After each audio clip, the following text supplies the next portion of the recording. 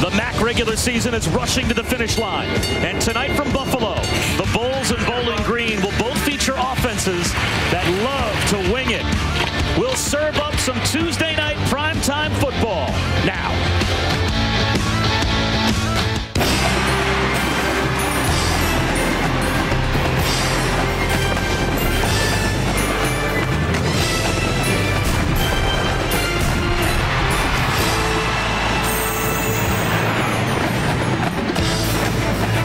Welcome to Buffalo and UB Stadium for ESPN College Football Primetime. It's the Bulls of Buffalo hosting the Bowling Green Falcons. A very important game in the MAC for two teams in a must-win spot tonight. Not only for the MAC playoff race, but also for bowl eligibility as well.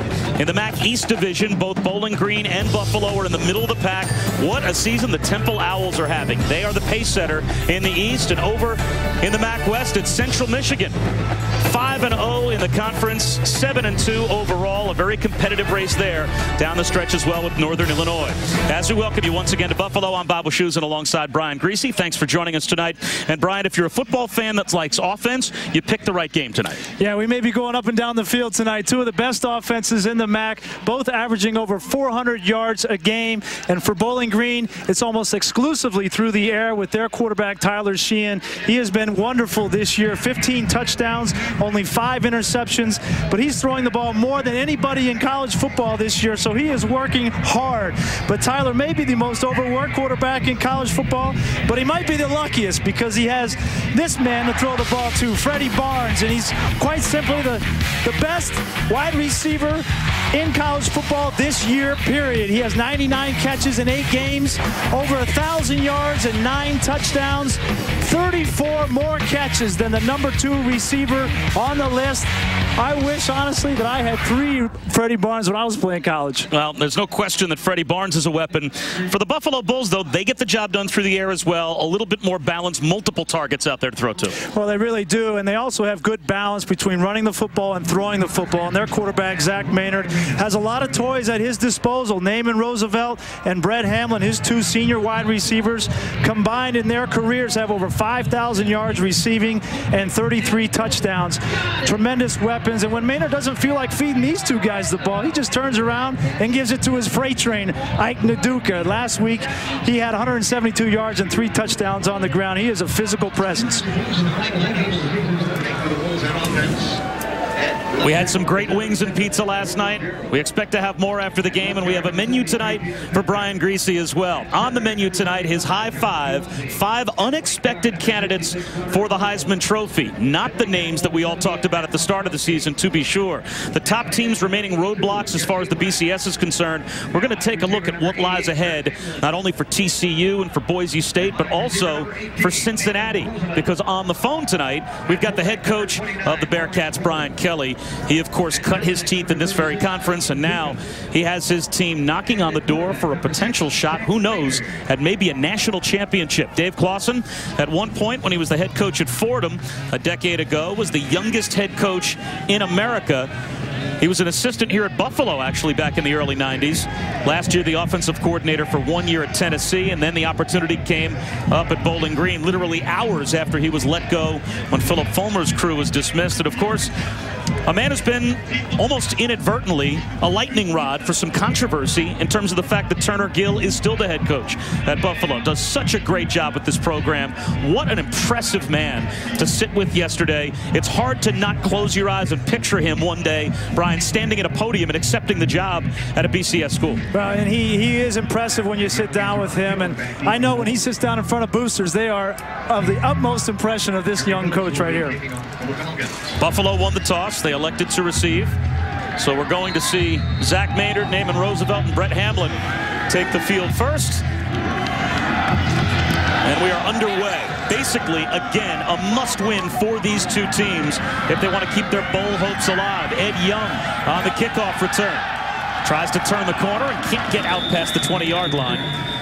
It's a Buffalo kind of night, actually, for this time of year, about as perfect as we could have asked for it. A little breezy, but 42 degrees, no rain or lake effect snow is in the forecast, so it's pretty good weather to throw the football, and that's what we expect from both of these teams tonight. Zach Maynard has had a terrific season at quarterback for the Bulls. 61% completions, 14 touchdowns. He has 11 interceptions, but he's loaded those interceptions up in a couple of bad games.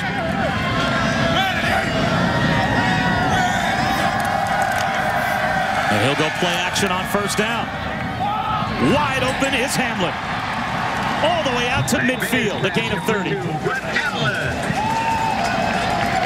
And you see the athleticism of Zach Maynard right here. He's a lefty, and he's a young kid. He's only a sophomore, but they like to get him out on the perimeter and use his feet. Throws very well on the run, as you see right there. And you're going to see a lot of this kid right here, Hamlin, number 88.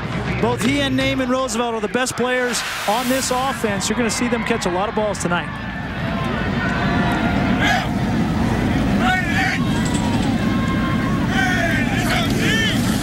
Now it's Nduka. He has a lane. Well, you called him a freight train. He freight trained a tackler there. Lawrence Roll helped pave the way as well. As we take a look at our KFC impact play. Yeah, and there you see him. He is a freight train. He's averaging 6.5 yards a carry. It's key for him to play well tonight and maintain balance in this offense. We've talked about Naaman Roosevelt. He's got 25 career touchdowns and 3,000 career receiving yards. A lot of NFL scouts like this kid. And junior safety Devontae Shannon is a tackling machine in the Buffalo secondary, a two-time first-team All-MAC player. Pitch out to Nduka. And he's brought down at least a yard shy of a first down. P.J. Mahone came up to make the stop. We talked a little bit with Danny Barrett, the offensive coordinator for Buffalo last night, and he was really excited about Nduka. He hasn't played a whole lot of football, only his 4th start, but he has got a lot of potential and runs downhill and it's got low pad level, and he can create some mismatches on linebackers.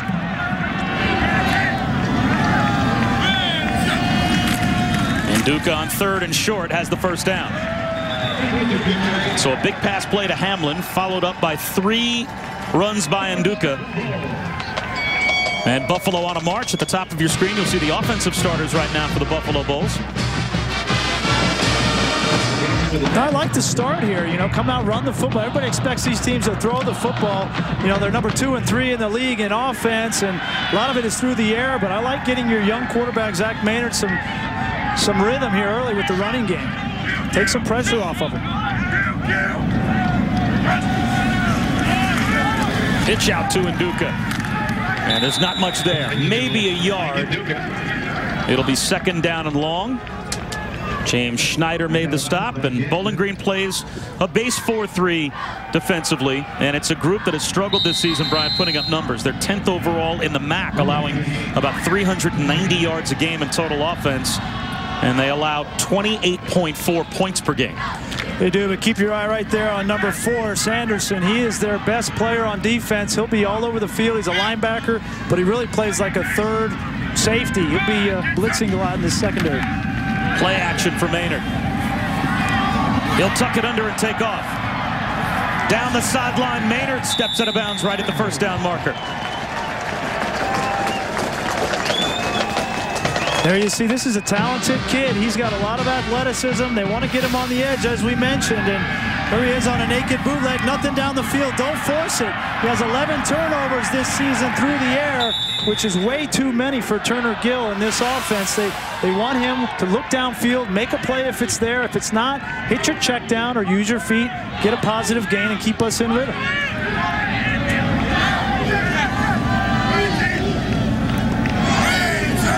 Now out of the spread, the read option for Maynard. He'll give it to Nduka.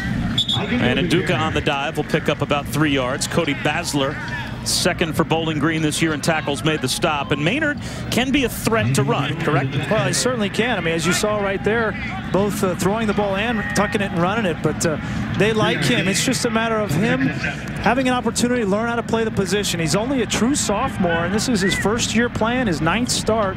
He's got to learn the position, and as he gets more and more time in this offense, which is not easy to learn, he'll get better and better and make better decisions. But he clearly has the tools to do the job. Again, play action fake, rolling out, throwing on the run. He's got his tight end, Michael Marr, 1st and goal at the 3-yard line for Buffalo. And again, you see him rolling out to his left. You wonder, they're going to have to find some way to roll him out to his right, but this is working for him. He rolls the left, and that is a tight window, folks, and not an easy throw when you're running parallel with your tight end to put that ball on him. Any margin of error there could be an interception, but if I'm Danny Barrett and Turner Gill, I might put a few rollouts to my right in, you know. You don't want to have those kind of tendencies on offense.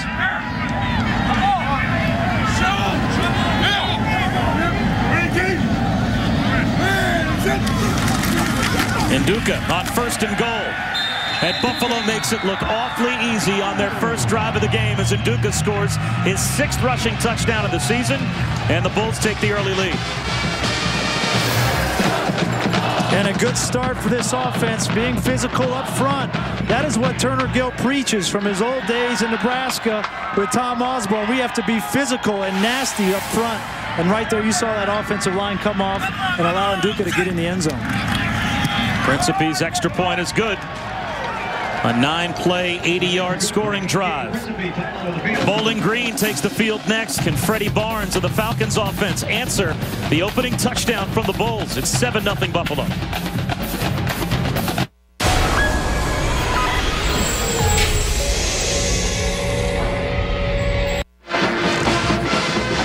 A great start for Turner Gill's squad. Buffalo takes the 7-0 lead over Bowling Green. Bob Wischusen and Brian Griese at UB Stadium.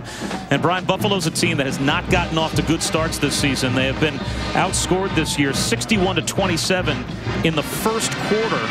And opponents have scored on 5 of their opening 8 drives in the 8 games they've played. So that's got to be a confidence boost, I would think, for Turner Gill. Well, and it's really good if you have a young quarterback to get his feet wet in a positive way on the first drive is big. A squib kick taken at about the 32-yard line.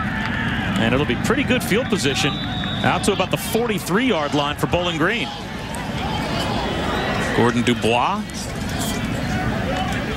came up with the football, but no, the officials ruled down by contact. So Bowling Green with great starting field position for Tyler Sheehan. This is his 34th start tonight. The senior from Cincinnati has been a mainstay at quarterback for the Falcons. So far this season, nearly 2,700 yards passing, averaging 335 yards per game, 3rd best in college football.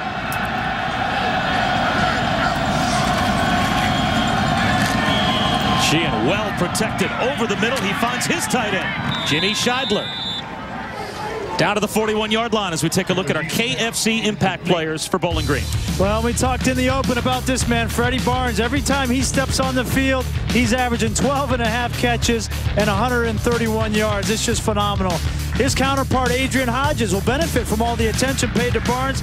He'll work in the slot, work the middle of the field. He's got a bunch of catches and touchdowns. And Jared Sanderson is their leader on defense. Undersized, but he's an effective pass rusher. And now we see Freddie Barnes out of the Wildcat. We were told by Dave Clawson and Warren Ruggiero, the offensive coordinator for the Falcons, that we would see Freddie Barnes get the football. Barnes was a high school quarterback, so it's not that unusual for him to be behind center. No, he was a quarterback in high school, and he's very adamant that that has helped him be a better wide receiver. He understands what Tyler Sheehan is looking at and seeing on the field, and it helps him be on the same page, and we'll see more of him in the Wildcat. He's such a great athlete. You got to get him touches as much as you can. That's Barnes in motion. Throwing on the run and hitting the hands of Jimmy Scheidler. Again, a good pass from Sheehan, and Scheidler dropped it. It sets up 3rd down and long. And you're going to see, you're not going to see many runs in this offense.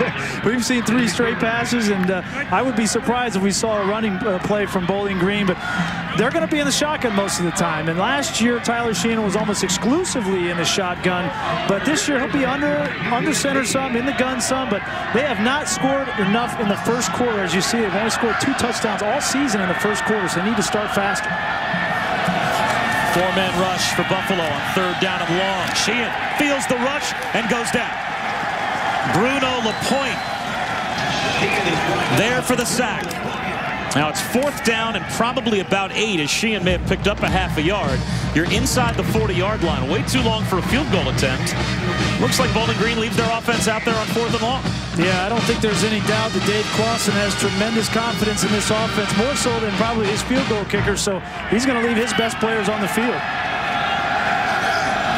So already going for it on 4th down, a long 8, close to 9. And Sheehan backed away, but a false start will be called. False start. Offense, number 68. 5-yard penalty, remains 4th down. And now Bowling Green might punt. Now you're outside the 40-yard line. Now it's 4th down and 13. And yes, they're going to send Nick Ivanelli out there to kick it away.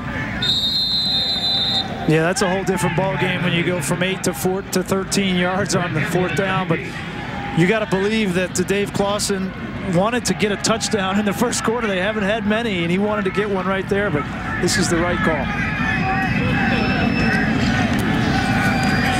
Ivanelli tries to angle it. Hamlin calls for a fair catch and fields it at the 18-yard line.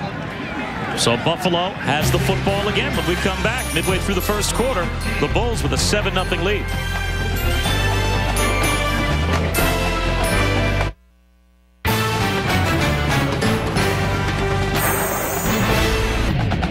ESPN's College Football Primetime, brought to you by The Home Depot.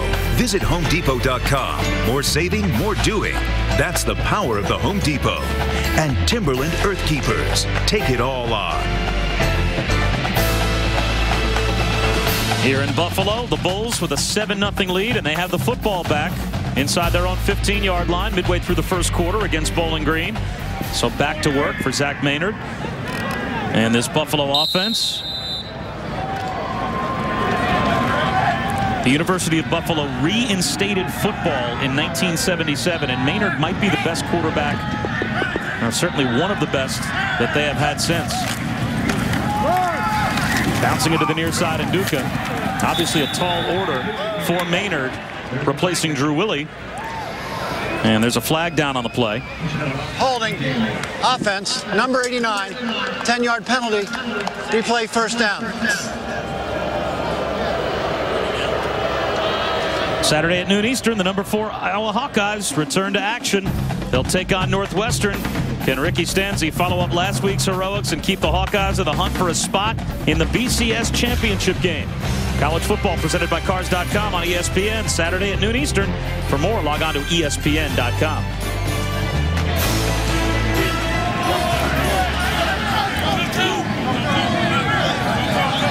Good first drive by the Buffalo offense, but a penalty early puts them in 1st and 16. And Duca gets it out to the 10-yard line, a pickup of 3. But again, since Buffalo reinstated football in 1977, Zach Maynard is the first quarterback to throw a touchdown pass in each of their first 8 games of the season. So for a sophomore to take over for a veteran last year that was a tremendous quarterback, and it's hard to imagine that Willie can't find his way into someone's NFL camp. Maynard has had a heck of a season. Yeah, he really has, and he took over for Drew Willie, who was a 4-year starter here and had tremendous success. But Maynard's been doing a good job so far this season. And Duca gets loose. Breaking tackles, cut down at the 17. About 6 yards shy of a 1st down. And the thing that he has going for him here at Buffalo is he's got a great supporting cast. He's got 2 wide receivers that are tremendous. He's got this running back in Duca that is averaging 6.5 yards a carry, and you can see that he has had success in some of the non-conference games. 8 touchdowns, 2 interceptions, but he's had some critical errors in conference this season with 9 interceptions against MAC teams, and that's why they're 1-3 in the MAC this year. 3rd down and 6. A flip to Mario Henry.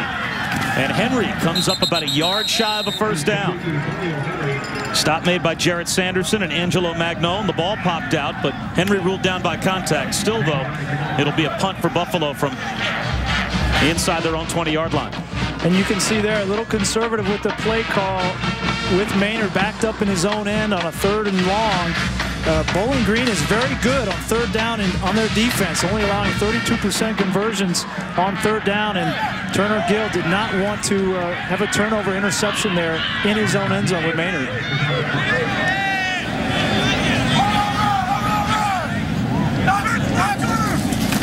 John Rahuna bobbles the snap and has it blocked. It's loose. Picked up by Bowling Green down inside the 1-yard line. P.J. Mahone came up with the ball. It'll be 1st and goal, Bowling Green. Green at the 1-yard line as Rahuna could not control the snap. Well, and Turner Gill wanted to avoid a turnover with his quarterback, but right here it just dropped the snap, and there's Mahone, number 5, that comes through and gets his hands on the football. Big play early in this football game.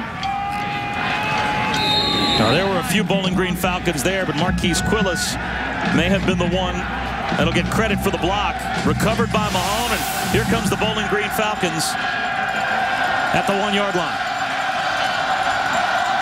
Out of the Wildcat formation, Willie Jeter takes the direct snap. And he will get stuffed. No gain. Richie Smith led the charge for Buffalo. It'll be 2nd down and goal at the 1. Well, Bowling Green has had some difficulties in the red zone. You see, last week against Central Michigan, they had 5 possessions and they only got 1 field goal out of it. You're not going to win any football games if that's your red zone efficiency. And then to turn the ball over twice in that game really killed them.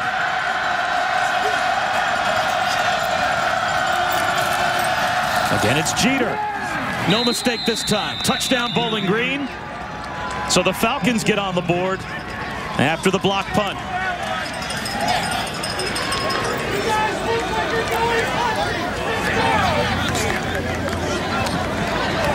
Well, they finally got another touchdown in the first quarter.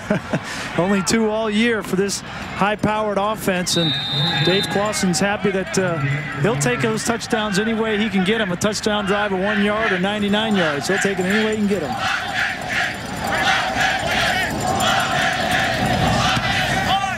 At Norsec tacks on the extra point, and we are tied at 7. How often are big plays made on special teams that turn the tide?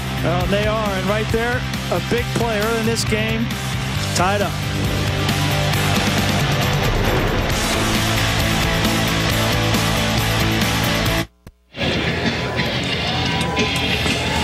Bowling Green gets a free touchdown just about set up on special teams as John Rahuna, the punter for Buffalo, muffs the snap, has it blocked down to the 1-yard line. A couple of plays later, Willie Jeter goes over, and now Buffalo will get the football back in a 7-7 tie.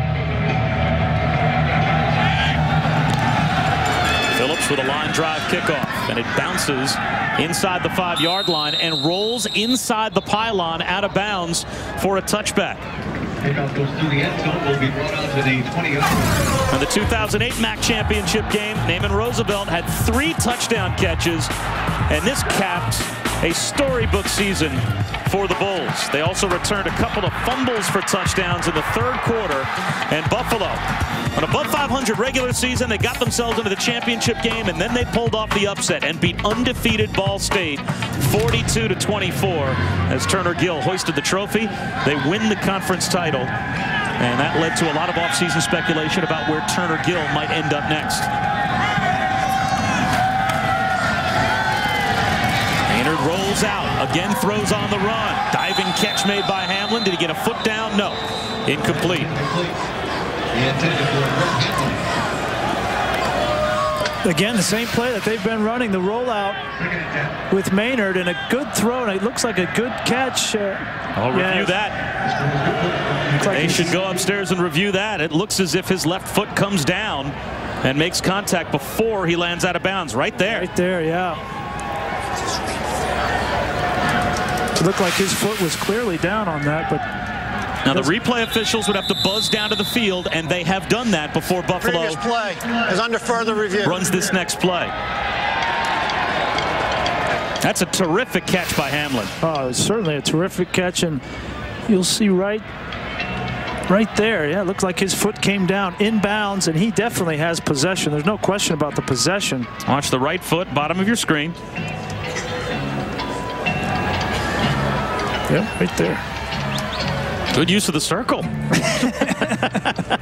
That's a moving target. I'm just hoping that that's the replay with the circle that they saw in the replay booth. Try to help him out any way I can, you know. Hamlin doesn't get nearly the credit that Naaman Roosevelt does, but Hamlin's numbers this season have been tremendous. He's up to 50 catches. He had never had more than 38 in a season before. Roosevelt has 4 100-yard games this year, so he's drawn the lion's share of the media attention. But these two players have combined basically to be most of the offense for Buffalo. It's those two and Nduka. Yeah, but Hamlin gets a lot of the looks, the single coverage looks, because everybody's doubling Roosevelt, and he's 5th in the MAC in receiving. We've got the top 3 receivers, 3 out of 5 receivers in the MAC are in this game today, with Roosevelt, Hamlin, and obviously Barnes tonight. Maybe a few scouts watching this football game. Freddie Barnes this past week was officially named one of the 10 semifinalists for the Bolitnikoff Award. And as far as college football fans are concerned, they might not be familiar with Freddie Barnes, but they would be familiar with many of the other names on that list. You got Eric Decker at Minnesota, Marty Gilliard at Cincinnati, Golden Tate, Jordan Shipley, Mike Williams, who just left Syracuse. The receiver's foot touched in bounds prior to his knee touching out of bounds. We have a completed catch. 1st and 10 for Buffalo at the 36-yard line. So a terrific catch by Hamlin is rewarded.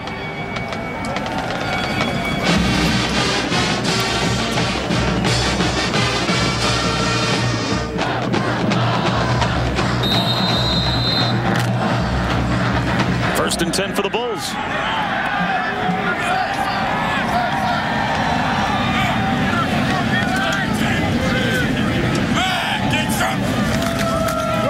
The read option for Maynard. He gives it to Mario Henry, and Henry's brought down by Darius Smith. And this is a new wrinkle for Buffalo. Didn't run much of the read option with Willie a year ago, but with Maynard's athleticism and his ability to run with the football, they like to sprinkle in the read option a little bit, throw the screen game, get him on the perimeter, on the edge, a little misdirection, and the short passing game. That's the staple here for Buffalo on offense. It's Danny Barrett, the offensive coordinator for Buffalo. 2nd and 6, and it's a free play for Maynard. Low throw hauled in by Terrell Jackson, and now let's head to the studio and Ryan Burr, SportsCenter right now. All right, thanks, Bob. Georgia running back Rashawn Ely says he doesn't think Florida linebacker Brandon Spike should have been suspended by the team for apparently trying to gouge his eyes out in Saturday's game. Spikes will sit out the first half of this week's game against Vandy. Kobe Bryant may be out of tonight's Lakers game in Oklahoma City. He skipped this morning's shoot-around with flu-like symptoms. No word from the Lakers on if he'll play. SportsCenter, 11 p.m. ESPN. Bob? All right, Ryan, thanks very much. Offsides was called on Kevin Alvarado, and Turner Gill took the penalty rather than the catch to make it 2nd down and 1.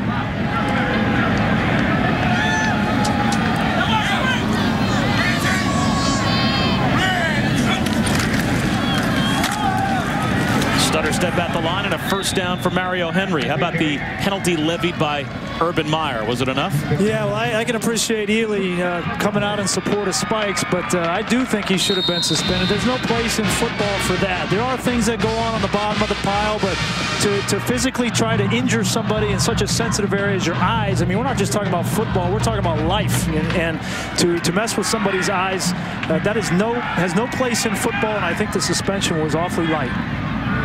For just the first half of the Vanderbilt game.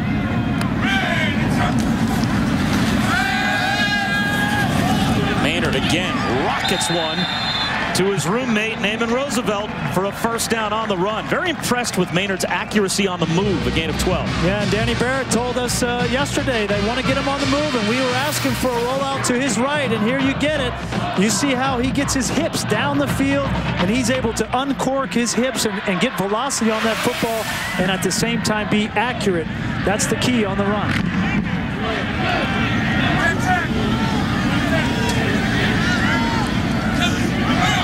Maynard already 5 for 5 for 82 yards here in the 1st quarter. And he'll throw it again on 1st down. Again on the move, and again finds a man wide open, and this time Michael Maher with a drop. That's tough when that's your first incompletion. Yeah, and they run the same play. They're going to come out on the edge, run one guy high. You see him up here, and then they're going to have one guy low, and then the tight end is going to come across the deep in the middle of the field, and that's a 1-2-3 read. He reads high to low on the outside, Maynard does, and then if nobody's there, he'll come back to the middle of the field to the tight end. He's hit him twice now. It should have been another completion right there. This time Maynard pulls it under and runs it himself and picks up close to 7 yards. Cut down by P.J. Mahone at the 35-yard line of Bowling Green. It'll be 3rd down and about 4. This quarter's replays are brought to you by UBMD. Turnovers are a big reason, and block punts and kickoff returns for touchdowns. As someone who does the Jets on the radio, we learned that painfully this past week. The total yards don't always tell the story. And a block punt by Bowling Green down to the 1-yard line gets them on the board, in spite of the fact that this first quarter has mostly been dominated by Buffalo. 3rd down and 4. Maynard will try and dive for it. And he's out of bounds right at the 1st down marker. It depends on the spot. He reached the football out beyond the marker, I think, as he stepped out of bounds. Well, this play, there was nowhere for him to throw the football. And you see his pure athleticism getting out on the edge to make this play. It's just a quick 3-step drop. He's got good protection, but there's nobody to throw the football. And now he just takes off and runs right around Bowling Green defense for the 1st down. They marked him down a yard shy. It's going to be 4th down and 1 at the 32-yard line. Not the friendliest of spots for Buffalo, but no doubt for Turner Gill, they'll go for it.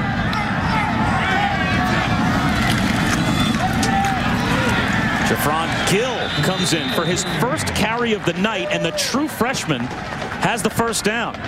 How about that? We've seen Nduka, we've seen Henry, we had yet to see Gill, and the true freshman, his first attempt of the night, and he converts a 4th and 1. Wow, I thought for sure we'd see the freight train right there in Nduka, but they like this freshman. He's 220 pounds. He's a big back, and he keeps his legs churning and converts that 4th and 1. They got a stable of backs here. Nduka and Thermalis and Henry, and that freshman right there, he's got a bright future. Well, now it's pure spread on 1st down, an empty set. And Maynard right up the seam. Down to the 10-yard line, 1st and goal, as Jesse Rack, who was named to the Mackey Award midseason watch list, comes up with his first catch, a gain of 20. And a great throw right down the middle from Maynard. Good job throwing the ball over the linebackers. You're going to see right here the linebacker has got to get the tight end down the field, and he's got to clear that linebacker before he can throw the football. But then he has to put the right amount of touch on the football to get it in front of the safety. A good throw right there and a good catch. That's the true freshman again, Jafron Gill, in the backfield to the left of Maynard. He takes the handoff and gets shut down inside the 10 at about the 8-yard line. Cody Basler made the stop. Cody Basler's a player that the Bowling Green coaching staff feels has really started to come into his own the last few weeks. A senior, a captain, and he needs to rally his defense because it's 7-7 on the scoreboard.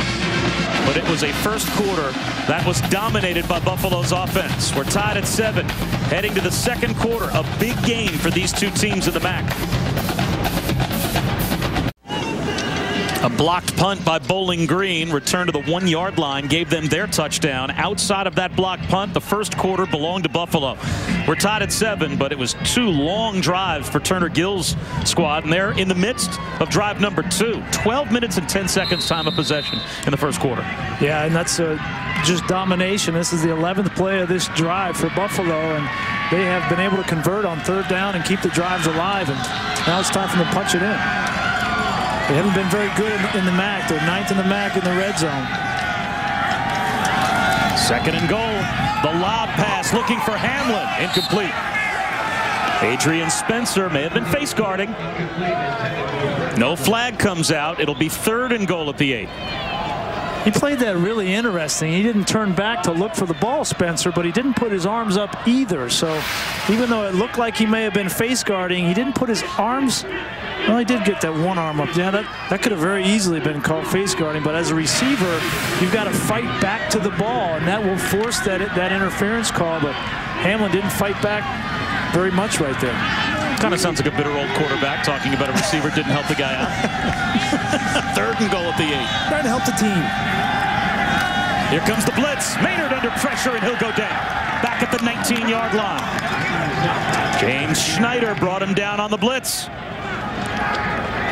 Yeah, they brought the corner off the edge, which Maynard never saw him coming. And good job by the defense. You're going to see right here, number 4, Sanderson. And then outside of him, you're going to see the corner coming. 4 guys to the weak side, and the offensive line is not going to hold up against that blitz. You got to get rid of that football. Principe only 2 field goals shy of tying Buffalo's all-time field goal record. This one from 36 yards away. And he's got it. That's his 34th career field goal. He's got 203 points in his career at Buffalo with a flag down. He's running to the kicker there. A personal foul for roughing the kicker. Oh, boy. Called against Bowling Green. This is going to be a 1st down, and Buffalo's offense is going to go right back out on the field. Watch 4 in white, Jared Sanderson. Yeah, he just clipped the foot. Personal foul. Roughing the kicker. Defense. Half the distance to the goal. Automatic 1st down. So it's 1st and goal for Buffalo, and that's not a mistake you would expect a senior and one of your best defensive players to make. Well, that's a tough call right there. I mean, he's given tremendous effort. He's laying out. He wants to make a play. He's a senior leader and captain of this football team. And he's just trying to make a play, and it looked like he just got too close to the kicker. That's an effort penalty. And, you know, Dave Clausen, he won't be as upset with that penalty as he would one of the other personal foul penalties, because that was an effort play right there. He just got too close to the kicker. Off the board. So Buffalo takes the points off the board, and they will go back to the offense, 1st and goal from just inside the 10.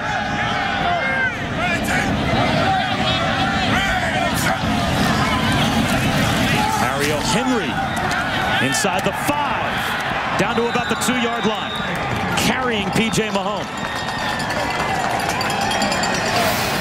And Buffalo is really rushing the football well. They come into this football game with a lot of momentum rushing the ball, and Bowling Green has not been able to stop. They are last in the conference against the rush, and they are just going to get this ball pounded down their throat until they can prove that they can stop the running game.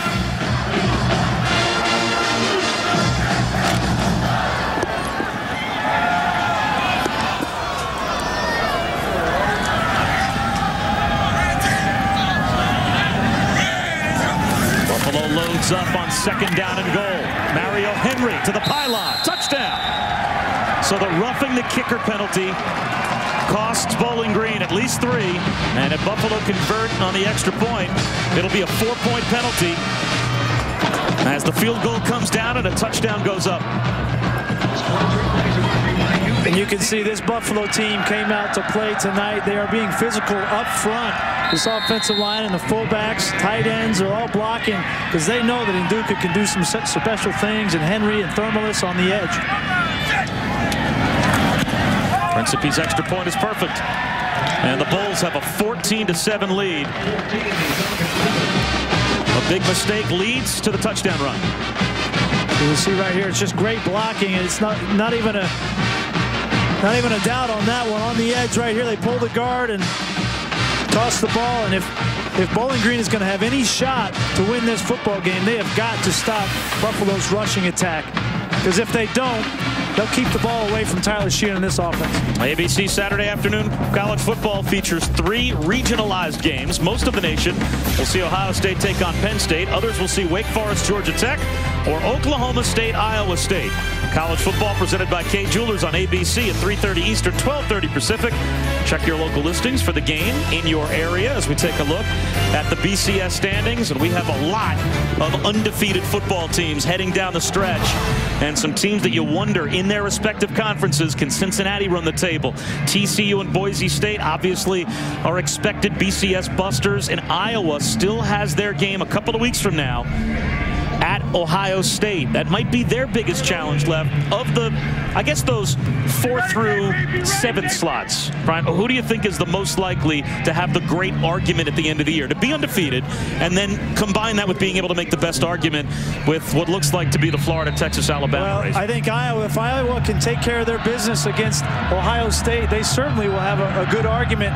TCU will have a good argument as well with some big wins this year. And Boise State seems to be looking in from the outside. About the 18-yard line, Roger Williams is dropped. Just underway here in the second quarter. Buffalo with the 14-7 lead. We haven't seen Freddie Barnes and the offense for Bowling Green much. They only had the ball about 2 minutes and 50 seconds total in the first quarter. Freddie Barnes looking for his 100th catch, not of his career, his 100th catch of this season. He's got 99 catches in the first 8 games. He has put up unreal numbers. That's really hard to fathom. 99 receptions in 8 games, averaging 12.5 catches. That's just out of this world, and it's not a matter of if, but when. He's going to make his first catch tonight. Play action for Sheehan. Buying some time. Avoids the rush to the sideline. Right at about the 30-yard line. It's a completion to Ray Hudson. Hudson back for the first time in a month tonight. He was out with a knee injury. Yeah, Hudson coming back really helps this team. They lost 2 or 3 of their top wide receivers at the beginning of the season, and that's really why Freddie Barnes has so many receptions. But right there, getting Hudson back involved in this offense is really going to help Bowling Green. That was only the 7th play from scrimmage run so far by Bowling Green.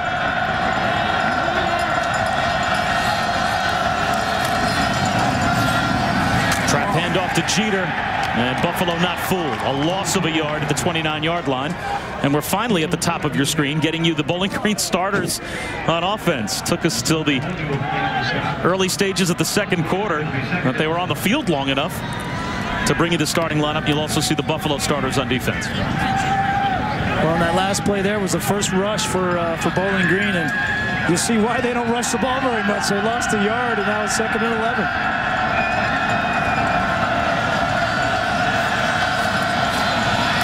The blitz picked up to the sideline. A catch this time by Chris Wright. That's his 30th catch of the season. About 4 yards shy of a first down.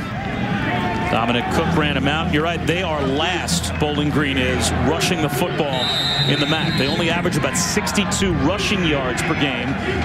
But total offense, they're still 3rd. They average 403 total yards per game because they're just under 350 a game passing the football. Well, and that's the thing, because they attempt passes twice as much as they do rushing the football. So you're not going to rush it very well when you don't commit to it. Over the head of Barnes and incomplete on 3rd down, but a flag comes out. Now the Buffalo sideline is saying an uncatchable ball. Holding. Defense. Number 45. 10-yard penalty. Automatic first down. See right here, Barnes comes off, and he's got inside leverage, and yeah, it could be called either way, but he did get his arm around him, and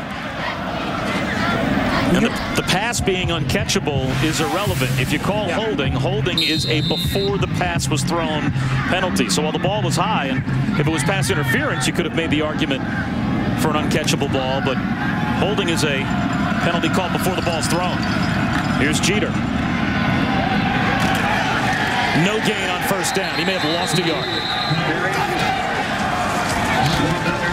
Well, if Bowling Green needs to depend upon their rushing offense, it's going to be a long night. Yeah, you see right here, I mean, it's pretty clear that they're not going to make a commitment to the rushing game, but they're going to throw the football. That's what they do, and if they want to have some play action off of it, they've got to run the ball a few times to legitimize that, but their bread and butter is throwing the football, and I would let Tyler Sheehan throw it every down. Only a 4-man rush up the seam and a drop. Again, it's Jimmy Scheidler. And that would have been a first down for Bowling Green. Instead, it's 3rd down and 11. Plenty of time here in the pocket for Sheehan. He does a good job putting the football, it's just a pitch and catch right there. He just turned his head and tried to run with the football before he secured it.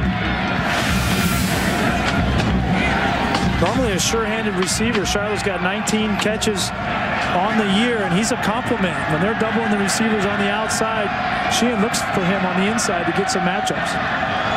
Buffalo shows blitz on 3rd and 11. Sheehan again dances in the pocket, avoids the rush, and there is catch number 100 for Freddie Barnes. His first catch tonight. It's good for a first down, and then a flag gets thrown at the end of the play.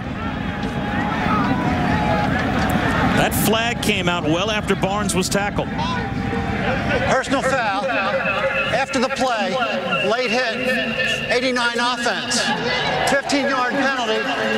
It'll be 1st and 10 after the penalty is enforced. Well, Sheedler on the previous play dropped a pass, and then on this play he gets a personal foul. But right here you see Barnes come up, and he's good at finding a hole. If he's open, stay in the hole, be friendly for the quarterback, and right there you see Sheedler, the tight end, come in and clean up that pile. It's just, we talked about Sanderson on the block punt. That was an effort personal foul. This was just a mental foul, and that's unacceptable for Dave Clawson and Bowling Green. Still a first down, though, because it happened after the play. So even though Bowling Green is back at their own 46-yard line, fresh set of downs, but now a flag is thrown again. And a false start will be called. False start. Offense, number 56. 5-yard penalty. Remains first down. That's already 5 penalties for 40 yards here in the first half on Bowling Green.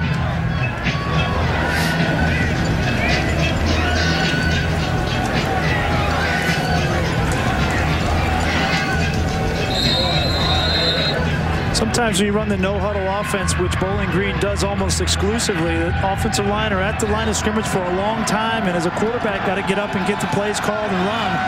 But let your guys sit up at the line of scrimmage for a long time. It's not easy to sit in that stance for your big old linemen. Sheehan under pressure. Tucks it under and gets to midfield before he steps out of bounds. A gain of 4. So Bowling Green now has 40 yards in penalties. They've only got 58 yards of total offense. So they've gone backwards almost as much as they've gone forwards. They've got the firepower to go forwards in a hurry, though. I don't think they're real concerned about a 1st and 20. You see right there, a good run by Sheehan gets him back, this offense back into a manageable down and distance of 2nd and 6 or 7 yards.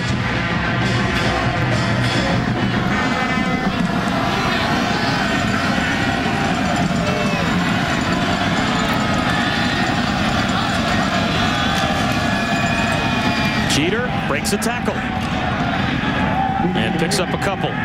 So it's back to 3rd down and 4. And the chase for the NASCAR Sprint Cup continues with the Dickies 500 from the Texas Motor Speedway in Arlington. Coverage begins Sunday at 2:30 Eastern, 11:30 a.m. Pacific on ABC. For more information, you can log on to ESPN.com.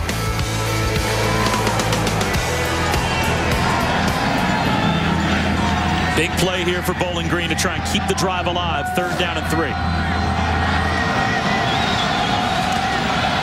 There's Barnes right here.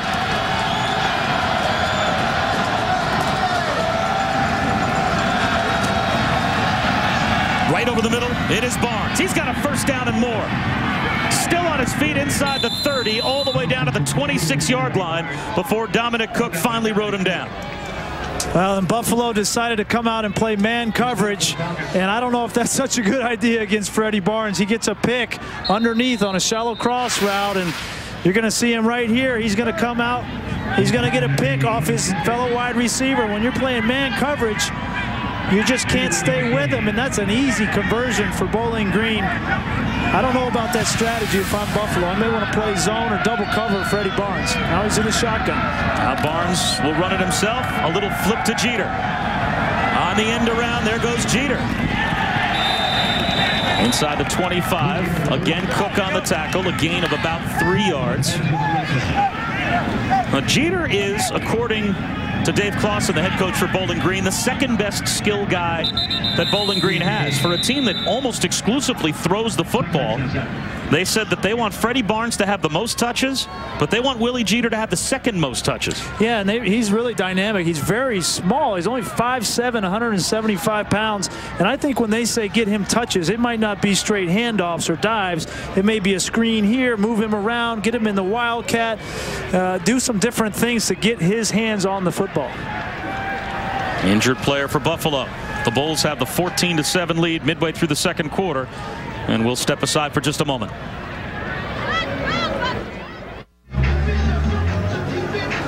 Rafael Akabundu over on the Buffalo sideline, shaken up on that last play, but walked off under his own steam. His Bulls have a 14-7 lead, but Bowling Green driving. Bob Wischusen alongside Brian Griese here at UB Stadium in Buffalo. A big game between Bowling Green and Buffalo in the MAC. Both of these teams in the MAC East in the middle of the pack, trying to make a push at the end of the season. You got Freddie Barnes at quarterback again. And again, it's Jeter. And again, not fooled. That front seven for Buffalo. A loss of 2 yards. It'll be 3rd down and 9.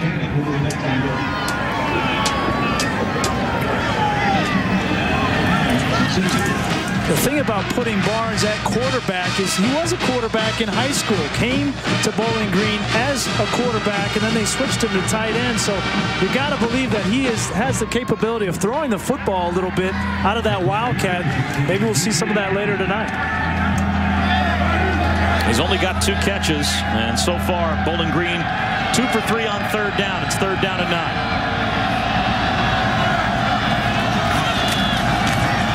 Sheehan well protected. Barnes settles down inside and has a 1st down and more. Down to the 6-yard line. It's 1st and goal for Bowling Green. Well, Buffalo came out and tried to play man coverage on the last 3rd down. This time they play zone, and Freddie Barnes does a great job. You can see his feel. Against the zone coverage, you just want to find the hole, be friendly to the quarterback, as we said, and that's that quarterback mentality. He understands defenses. If I got to be man or zone, how to run my route. 1st and goal at the 6.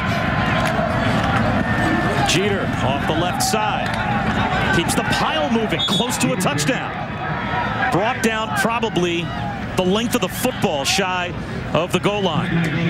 Devontae Shannon and Scott Pettigrew combined to hold Jeter out of the end zone, but it'll be 2nd down and goal. What a tough run that was right there by the kid. 175 pounds Jeter. He's going to come through and he's going to get walloped right here.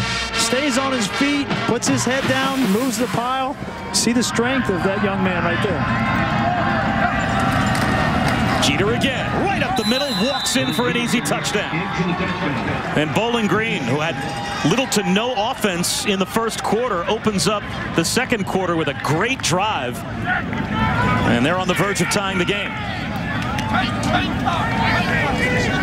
I think there were 11 rushes and 7 passes on that drive. Uncharacteristic for the Falcons, but a couple of those rushes were negative plays, but in the end there you saw the commitment to the rushing game pay off for Bowling Green.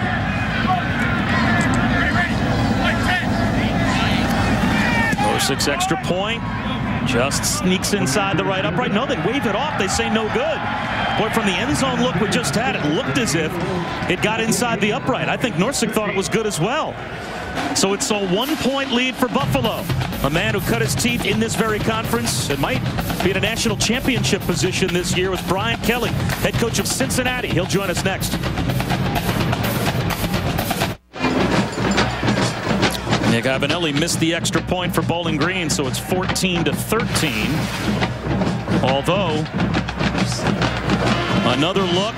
The officials are right under the uprights. Obviously, they have a better look at it than we do, and maybe the depth perception is a little off. But I think Dave Clausen was looking for clarification. Yeah, it's hard to tell right there. The thing about that is it's an extra point, and normally the ball goes low on an extra point. By the time it gets to the uprights, which are not far, it should have still been low enough for them to make that call correctly. So they had a better view at it than we did.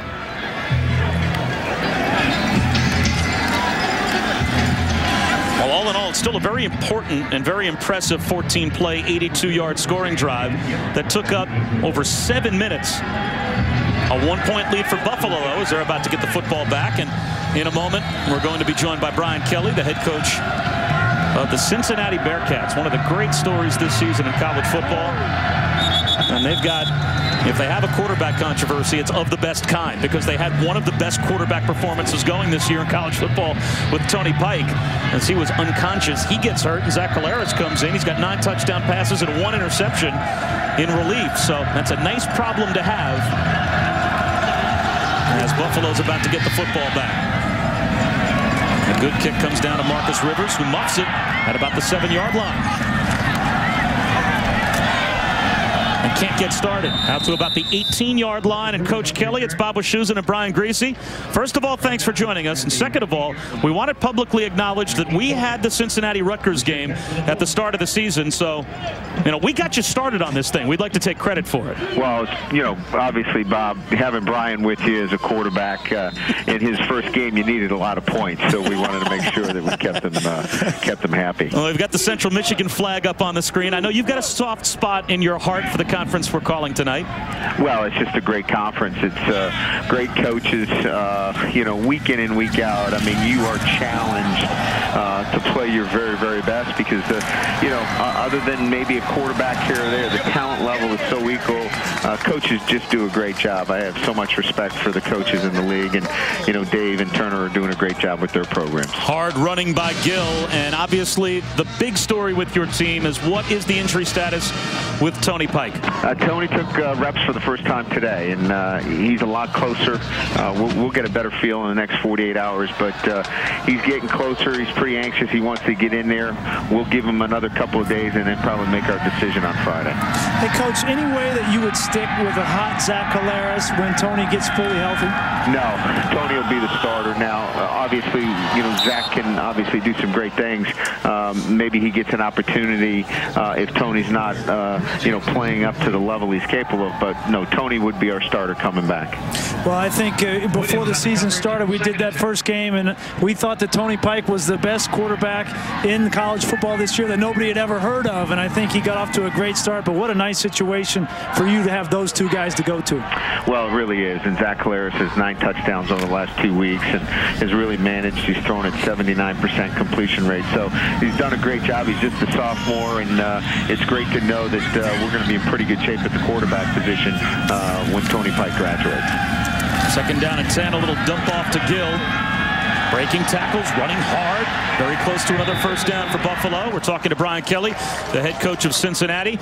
And as we take a look, Coach, at your remaining schedule, well, there are 2 big names out there, at least as far as Big East fans are concerned. You've got West Virginia coming in a couple of weeks. You have to close out the year at Pittsburgh. How about another great out-of-conference matchup for you? Illinois still on the schedule. I mean, if you guys end up going 12-0, you're going to have earned it, don't you think? Absolutely, and playing a very, very tough team in UConn this weekend. You know, probably if you look at anybody who's had to endure so much this year, it's UConn, and they're really a football team that could be 8-0. They've lost 4 games by a total of about 12 points. So, yeah, we've got the best of our schedule in front of us, but certainly our guys are excited about the opportunity. Coach, do you buy in or look into all the different polls, the Harris polls, the BCS, what the computers are saying? Do you look into that, and how much of that discussion goes on with your team, what you have to do to get into the championship game? Well, we talk about what we can control. We certainly could go undefeated and couldn't control whether we got in the game or not if there was other undefeated teams. So, you know, what we can control is the Big East Championship. So that's what we focus on. And, you know, if the end of the year comes out that we're undefeated, then, you know, we'll let the polls figure that out. But, yeah, we try to stay, Brian, with things that we can control, and that's a Big East Championship. But you know what, Coach? If I were to put you into some type of BCS courtroom and you could make your case, because obviously TCU would make their case about the Mountain West, and Boise would make their case about beating Oregon, and, you know, what case do you think you would make if there was someone that, you know, is going to listen to what your story would be? Well, you know, obviously the Big East schedule plus Oregon State at Oregon State, and we'll have Illinois on our schedule, so we'll have a Pac-10, a Big 10. We haven't ducked anybody. We've played everybody in our conference, and so from that standpoint, we've done everything that we can. We haven't played a soft schedule, but again, it's hard to make the case. When you're 8-0, we got a lot of work to do, and if we do it, then I'll be ready to make that case at that time. Well, congratulations on a terrific season so far, and thanks a lot for the time being generous with us tonight. Thanks, Bob. Thanks, Brian. Thanks, Coach. Good luck. That's Coach Brian Kelly.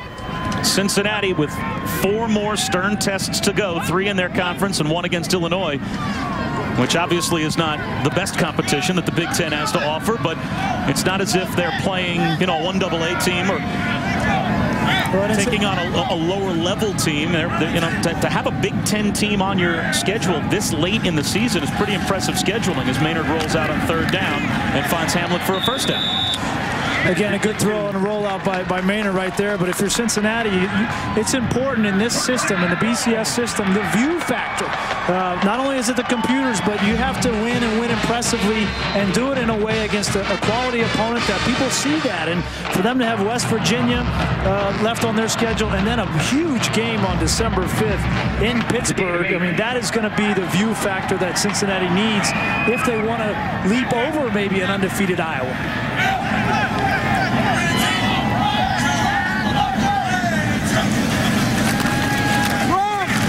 There goes Gill again, down the sideline. Javon Gill inside the 20.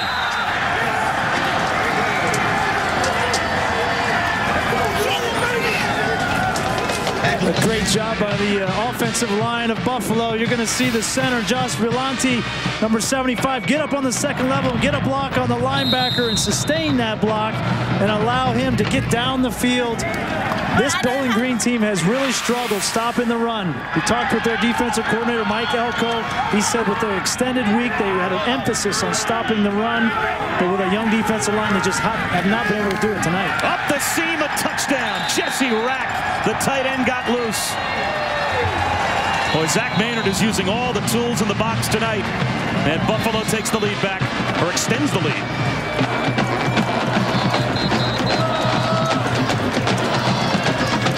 A flag was thrown, and it may have been for Rack semi-spiking the ball after scoring the touchdown. On sportsmanlike conduct, offense, number 82. The penalty was enforced on the kickoff.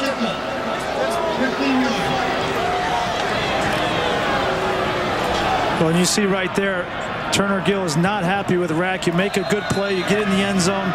What he's saying right there is act like you've been there before. I mean, if you're going to be a good player and score touchdowns, act like you've been there before. Do it with character and integrity.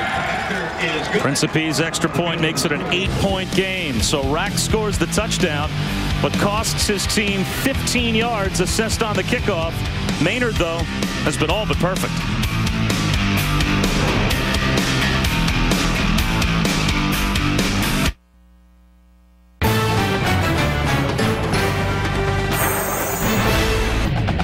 ESPN's College Football Primetime, brought to you by Orbitz. Visit Orbitz.com today and save. The beautiful lights lighting up the water at Niagara Falls, just up the road from downtown Buffalo, where the Bulls have a 21-13 lead over Bowling Green. A moment ago, Jesse Rack with his 6th touchdown catch of the season, already extending his career high, but he got an earful from Turner Gill when he got back to the Bulls sideline. Semi-spiked the ball. It was enough to draw an unsportsmanlike conduct penalty, and that costs Buffalo 15 yards. So the Bulls now have to kick off from their own 15-yard line. So it should be good field position for Bowling Green.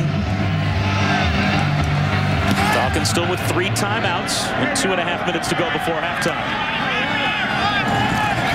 Roger Williams across the 40, out to the 43-yard line. And let's check back in with Ryan Burr.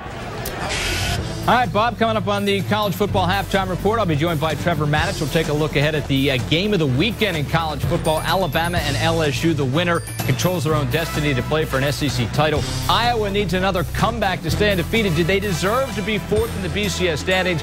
And we'll find out what Trevor thinks about Brandon Spikes. Does the penalty fit the crime? All coming up on the college football halftime report. Bob? All right, Ryan, thanks very much. Still work to do here for Tyler Sheehan before halftime. Looking for a chunk down the sideline, up and over the head of Adrian Hodges, and out of bounds. A little bit of a force right there by Sheehan. He had Barnes underneath, and he tried to push the ball down the field a little bit. He's in the 2-minute drill now. He's got all of his timeouts, plenty of time. Just take what the defense gives you, especially when they give you Freddie Barnes. That's what I would do.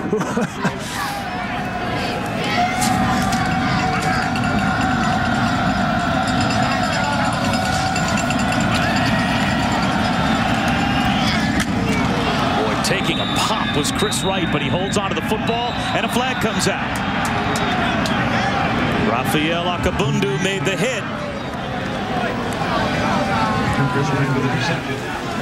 It was a violent collision, and you wonder if that's what drew the flag. That'd be a helmet-to-helmet. Personal foul, unnecessary roughness, defense, number 51 after the play.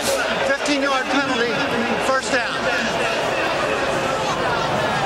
That's that helmet-to-helmet contact. You're going to see he's going to catch the ball here, and Akabundo is going to come in and make a form tackle right there. And it just happens that his helmet hits the receiver's helmet right there, and that's a tough call. But it is an emphasis in college football this year from the officials. They're trying to protect defenseless receivers, quarterbacks, anybody that gets hit. If you're helmet-to-helmet, it's going to be a personal foul.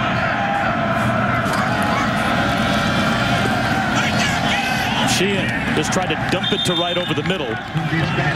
It'll be 2nd down and 10. I think it was a good call. Well, according to the rule and the emphasis that the NCAA is making this year, it was a good call. Now, the question becomes, what do you want the linebacker to do? It's a tough deal. He's got to come up and make a tackle, a form tackle, and you're taught to keep your head up and make the tackle with your helmet. So it's a tough thing. Well, you know what they want the linebacker to do. They want the linebacker to hit the player with his shoulder and not his helmet. You ever try to make a tackle on one of these guys? 2nd down and 10. Sheehan feels pressure coming from the blind side, unloads to Hodges. It'll be 3rd down and 10. Stephen Means, who's a Buffalo product, just about got there for the sack. And Means, number 40 in blue, is a great story. He is kind of emblematic of what Turner Gill is trying to do, and that is take what isn't really a wealth of high school football talent, but there are some good players in the Buffalo, Niagara Falls area, and get them, instead of going to Penn State, West Virginia, Boston College, Syracuse, and wherever, to play at UB. Yeah, he's from a public school in downtown Buffalo, and he's been a great find for Turner Gill, and hopefully that downtown area will do well for him. The screen high, and Barnes can't hold on 3rd down. Now it's 4th and 10 at the 33. Now what do you do? Well, again, it's the same situation they had in the first quarter, and I think that Coach Clausen has more confidence in his offense converting a 4th and 10 than his kicker making a 50-yard field goal. Well, the other option would be to punt and try and kill it inside the 10-yard line. If you don't get it here, and now a timeout called by Bowling Green, you're going to give Buffalo, with plenty of time on the clock, pretty good field position. And a reminder, Saturday at noon Eastern, number 4 Iowa back in action. They'll host Northwestern. Ricky Stanzi trying to follow up on last week's miracle win. Can the Hawkeyes stay in a hunt for the national championship game? Who knows? College football presented by Cars.com on ESPN Saturday at noon Eastern. For more, log on to ESPN.com. And just as we were talking earlier about Cincinnati and the West Virginia game and the Pittsburgh game at the end of the season that you circle, well, you circle at number 16 Ohio State on November 14th. Well, at Ohio State, but also Minnesota. That is a game that you can't sleep on if you're Iowa, but they've had big wins at Penn State, at Wisconsin, at Michigan State. They beat Michigan. If they can beat those 3 teams on their schedule right there, they will have a legitimate argument to the national title game. That's the argument I want to hear. How do you beat Wisconsin, Michigan State, Penn State, and Ohio State all on the road and not play for the national championship? 4th and 10 after the timeout and a false start. And now you probably do have to punt. As false start. Offense, number 12, 5-yard penalty, remains 4th down. It'll be 4th and 15 from the 38-yard line. Well, and I think the argument against Iowa will be they haven't won in a stylish fashion. And while the computers don't watch the game, the computers just calculate, there is that view factor that is factored into the BCS, and the fact that they have been down and in some ugly situations this year, and frankly had some calls that went for them in the Indiana game that allowed them to win. That's the reason why they may not make it. Ivanelli sends it to about the goal line, and it's into the end zone. So in the end, what should have been 4th and 10 from the 33-yard line only nets Bowling Green about 15 yards worth of field position after the penalty, as Buffalo will have the ball at their own 20-yard line with 1:39 to go. The clock stopping with timeouts, or with first downs made, and all 3 timeouts. So that's a lot of time for a Bulls offense that has been terrific here in the first half. Yeah, and basically Bowling Green did nothing right there in that drive, and to put their defense back out on the field after they've been on the field most of this first half, and give Buffalo an opportunity to get some more points before this half. And they'll run it with Gill up the sideline. And out of bounds. That stops the clock. This is a Buffalo Bulls offense that had to find a way to replace James Starks. They've done it by committee. They've done it pretty well. Yeah, and it's really interesting that Gill is getting a majority of the looks in this first half. You know, they've got 3 backs that they really like, in Nduka and Thermalis and Henry, but there must be some things that they really like about Gill. And you see here Starks was really their best player coming into the season. He was a first-team All-MAC running back in 2008. Had 1,300 yards and 16 touchdowns, and they were counting on him, and he got hurt early in the year. This time Gill trips and falls and ends up losing a couple of yards. So Nduka shaken up earlier on here in the first half. He was playing with a sore ankle and had actually been out several games. Came back in the win, I should say in the loss, but in a tremendous game this past weekend. 172 yards and 3 touchdowns in the loss to Western Michigan. He was a game-time decision with an ankle injury and only ended up playing because Mario Henry also went out with an injury. Buffalo taking their time with the game clock down under a minute now. 3rd down at 6, and they decided to huddle up. Quarterback draw. Maynard has the first down, so that'll stop the clock. 44 seconds to go in the first half. That's interesting. You know, 3rd and 6, and they've got a lot of time on the clock. Their timeouts, and Turner Gill electing to play it conservatively with his young quarterback. He's up 21-13. Doesn't want to have any negative things happen before the half, but this offense for Buffalo has been rolling in the first half. I'd give him the green light. Turn on the gas in this situation. Yeah, this is conservative clock management, no question, as Buffalo seems to be content to put the ball in the freezer and take an 8-point lead to halftime. They'll run it again. Gill down the sideline, and he is bumped out of bounds at the 48-yard line. Still 12 seconds to go. So now, even though you're trying to put the ball in the freezer, you're picking up yards in such chunks that you might have to take a shot, even to set up maybe a field goal attempt. You know, it's a good night when you're just trying to run out the clock, and then you get yourself in field goal range. You're like, oh my goodness, I got all 3 of my timeouts, and I'm at the 50-yard line, and now maybe I should throw it down the field and see what happens. Gill with 8 carries for 65 yards here in the first half.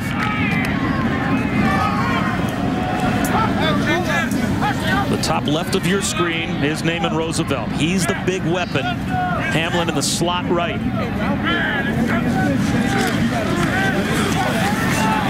Maynard down the sideline looking for Terrell Jackson. Knocked away.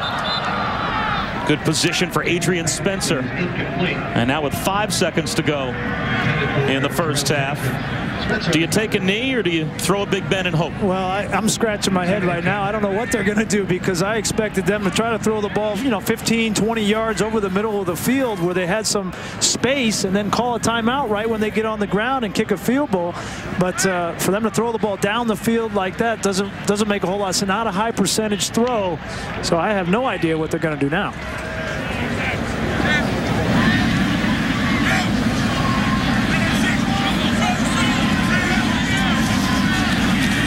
Give it to Gill. And with 3 defensive backs all the way downfield for Bowling Green, waiting for the Hail Mary, it's a lot of room to run for Gill.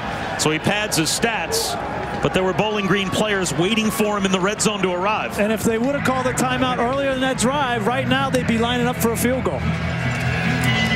That being said, it's still an 8-point lead at halftime for Buffalo over Bowling Green. So a good start to the game for Turner Gill's squad. And now let's go to Ryan Burr. In the studio, it's the College Football Halftime Report. Ryan?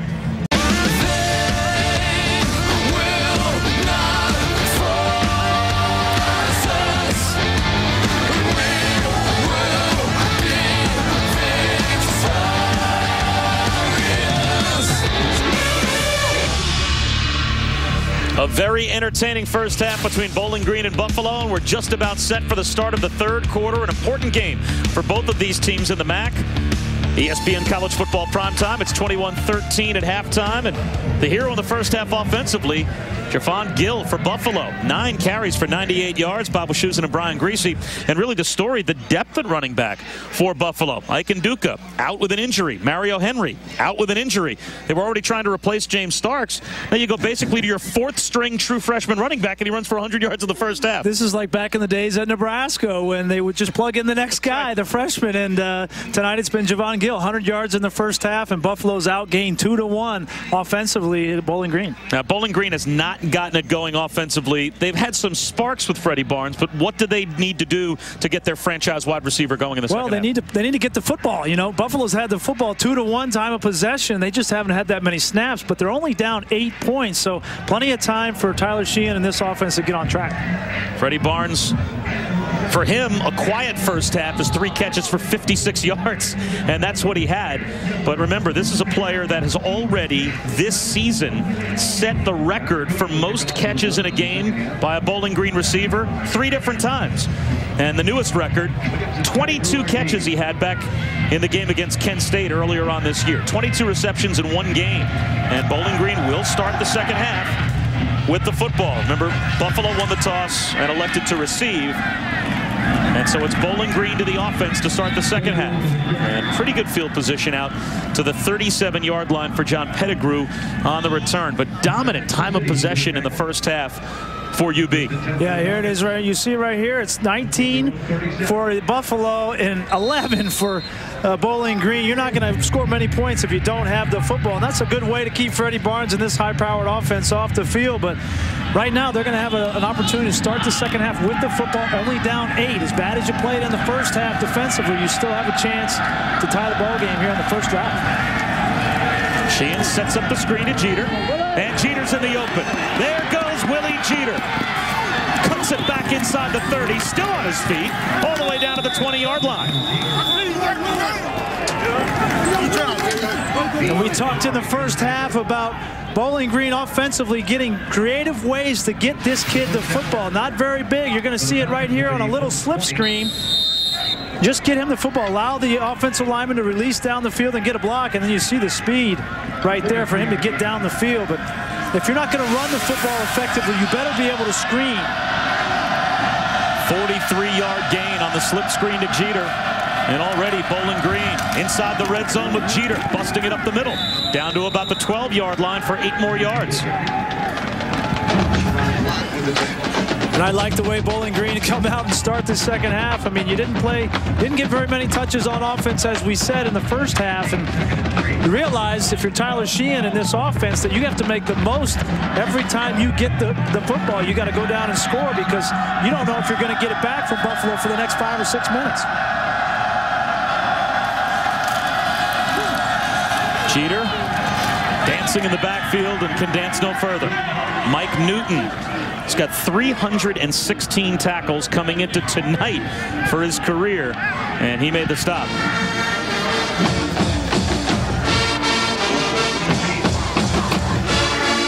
These 2 safeties for Buffalo's defense, Devontae Shannon and there's Mike Newton. Both seniors, both with well over 300 tackles in their careers. They're only the 2nd and 3rd players in Buffalo's program to ever have more than 300 career tackles since UB went to Division 1A again back in the late 70s.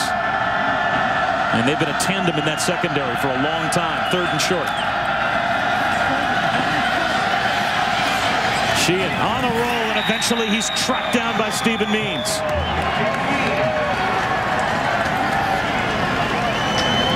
Well, big play there. Sheehan was trying to get the ball to Freddie Barnes, and they double covered him in the secondary. And he tried to extend the play as much as he could, but a big stop for this Buffalo defense. They give up 2 big plays to start the second half, but stiffen in the red zone. And this has been a pattern for Bowling Green. They're last in the MAC in red zone efficiency and scoring touchdowns, and this was a problem for them in 2 of their losses earlier in the season. Norsec from 34 yards away. And this one's good. Last time we saw Norsec, he had missed an extra point. But he draws Bowling Green a little bit closer. It's 21-16, Buffalo on top early in the third quarter.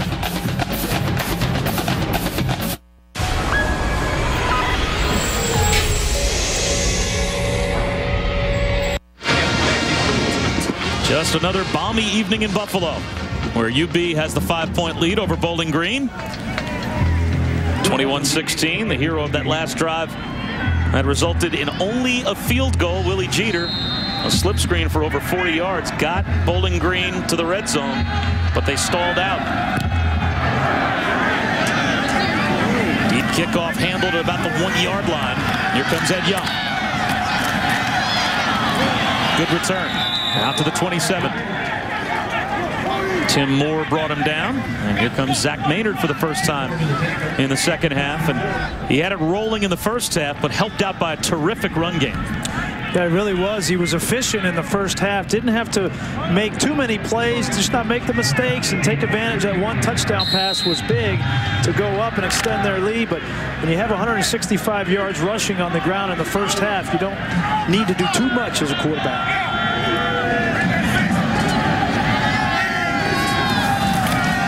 To the true freshman, Javon Gill. Gain of 4 on first down. So already 100 yards rushing, up to 102 now for Javon Gill. And if I'm Danny Barrett coming out in the second half, I realize, look, I came in, I got an 8-point lead at halftime. I've got a good rushing game going. I'm going to continue to pound the ball and take advantage of that. But now I want to mix in a little bit of play action because I do have 2 tremendous senior wide receivers. So maybe they can get a little play action game going and take some shots down the field.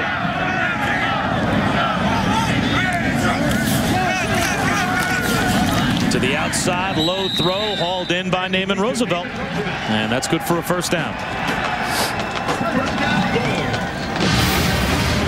And it's just a quick out on the outside here. A little bit better throw may have allowed him to square up and make a move on Roger Williams right there. But it was interesting. We were talking yesterday with the coaches, and they mentioned that Roosevelt and Maynard are roommates. And Roosevelt is a senior, Maynard just a true sophomore. And you don't see that very often, but it speaks a lot to Roosevelt trying to bring this young kid along at quarterback. Gill for 2 yards. It'll be second down and 8. Chris Jones made the stop, a true freshman defensive tackle and a true freshman running back. As we've played 4 minutes here in the third quarter. So there's some youth, and Turner Gill, it's impressive what he has done with this program. They won a championship last year, but just sitting with him yesterday, he is, it's hard to describe, distinguished might be the best word to use. He's just a very impressive leader. Gill making people miss. Another first down the sideline. To the 42-yard line, to the 41-yard line of Bowling Green before he's pushed out. Oh, great run here on the perimeter. They've been pounding it inside between the tackles, and pretty soon you can see the vision right there by Gill, and the receiver, Hamlin, gets a block on the perimeter, springs him to the outside, and you see his talent and speed to get down the field. But, you know, you're talking about Turner Gill, and the word that came to my mind in our meetings yesterday was passion. I mean, this is a passionate man. He loves to teach these young men about relationships and what types of things they need to do to be successful. And that's what this Buffalo team's showing tonight. Maynard throws it to no man's land. It'll be second down and 10. And obviously, before Turner Gill was the head coach here at Buffalo, he spent his playing career at Nebraska, but the lion's share of His coaching career as an assistant was at Nebraska, part of the national championship teams in '94, '95, and '97 as a coach, and for the most part under Tom Osborne. And we asked him, what did you learn from Tom Osborne? He said he basically learned three things: how to treat people and build relationships, how to play physical football. Tom Osborne's catchphrase was always football being a game of controlled violence, and how to build players' confidence by maximizing their abilities. As Maynard flips one in the flat, knocked away from roll. It'll be 3rd down and 10. But was he a versatile player, quarterback for Nebraska? He really was. He played on some tremendous Husker teams, and he was one of those guys that had the ability to throw it or run it. How about this throw? I like that. The skip pass. Oh, I don't know that I've ever seen that in any other play in football other than that one. I had never seen that one before. He was a Heisman Trophy finalist who took Nebraska to the national title game as a player. 28-2 as a starter in his career. Up the seam, Hamlin's there. He's got it. Down to the 10. 1st and goal at the 6. Brett Hamlin got loose. There's a flag. Flag down back at the line of scrimmage, though. Wipe it away. It's a holding penalty. Replay 3rd down. And this hold is going to wipe out a tremendous play, throw and catch by Maynard and Hamlin. But you're going to see the center, 75, I think, is the one that got called, and he takes him down right in the middle of your screen there. Whenever you take a defensive lineman down to the ground, the odds of you getting called are pretty good. But unfortunate for Buffalo, negates a huge play down the field. What a change, as instead of it being 1st and goal at the 6, it's 3rd and 20 back at Buffalo's 49-yard line. Josh Violante, the center, a former walk-on, called for the penalty.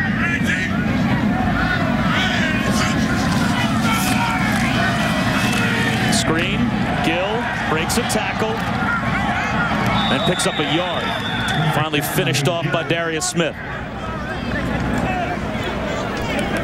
You see there that penalty goes from having the ball 1st and goal on the 2-yard line to now punting from your own 50. That penalty looked like a turnover. It was. It was.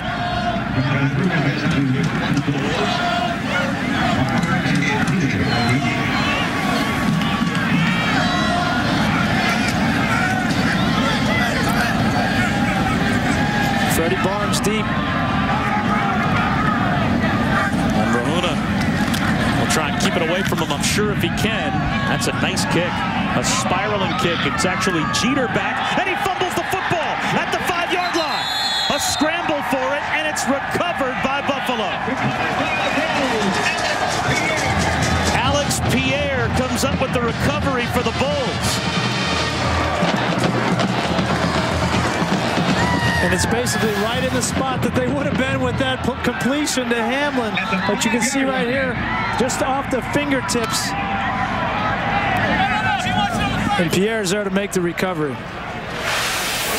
Now, the old rule always seemed to be, if you're inside the 5-yard line, take your chances and let it bounce in the end zone. Are you surprised that Jeter tried to field the punt? Well, actually, they tell you to stand on, put your heels on the 10-yard line, and if the ball goes over your head, let it go. And if it comes to you, then you catch it. Clock to 9:12. Well, Bowling Green scored a touchdown in the first half, their first score, when Rahuna couldn't handle a snap, a low snap, and had a punt blocked inside his own 15-yard line. It rolled to the 1. Bowling Green recovered, punched it in for their first touchdown.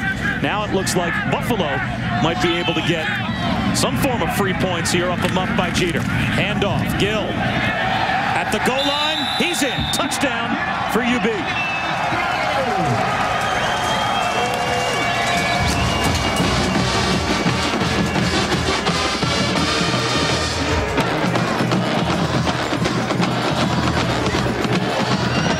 So each team basically hands the other a free touchdown. And that's the first career touchdown run for Gill. And we thought coming into this football game that special teams might play a role, and now we've had a block punt and a muff punt, both leading to touchdowns. And now Buffalo's going to go for 2, and a timeout called the first charge timeout of the second half. Bowling Green will call a timeout on defense, and I'm not sure what the goal is here for the Bulls to go for 2. 9 minutes to go in the third quarter. Still the free 6 points, a turnover on special teams. And special teams definitely playing a role in this game. Why go for 2 here? We'll find out.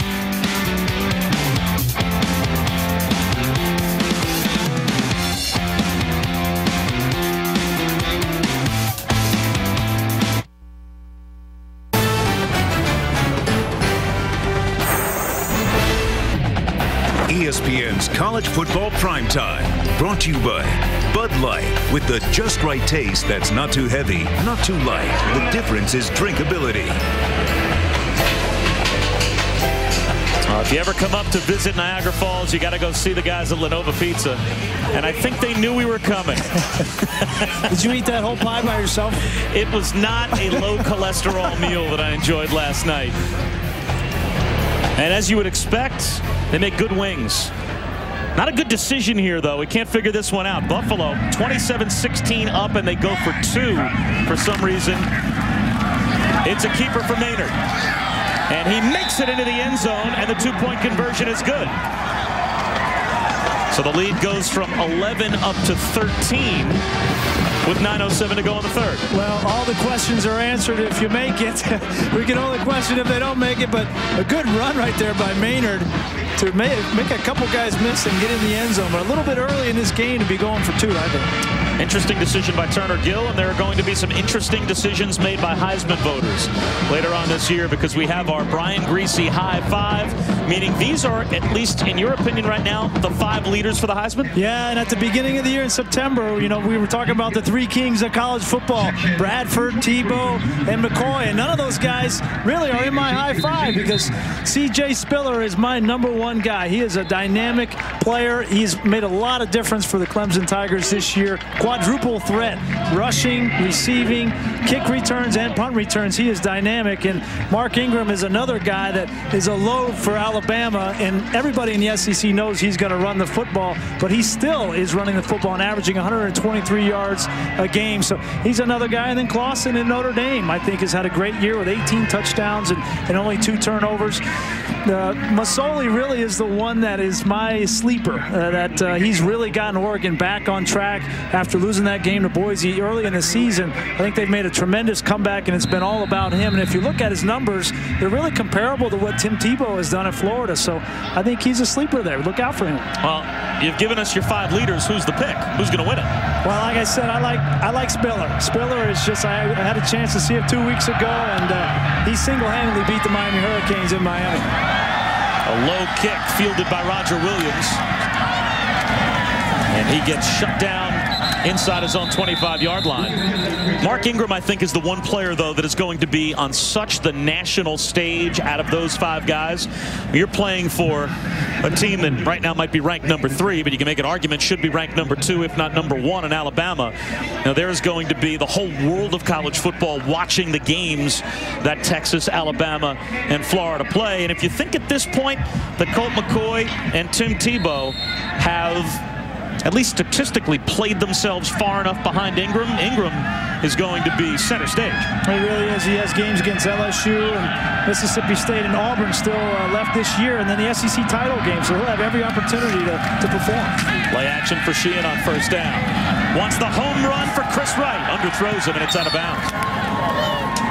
Sheehan's pass is incomplete. Intended for Wright. Opening for the coverage. 2nd and 10.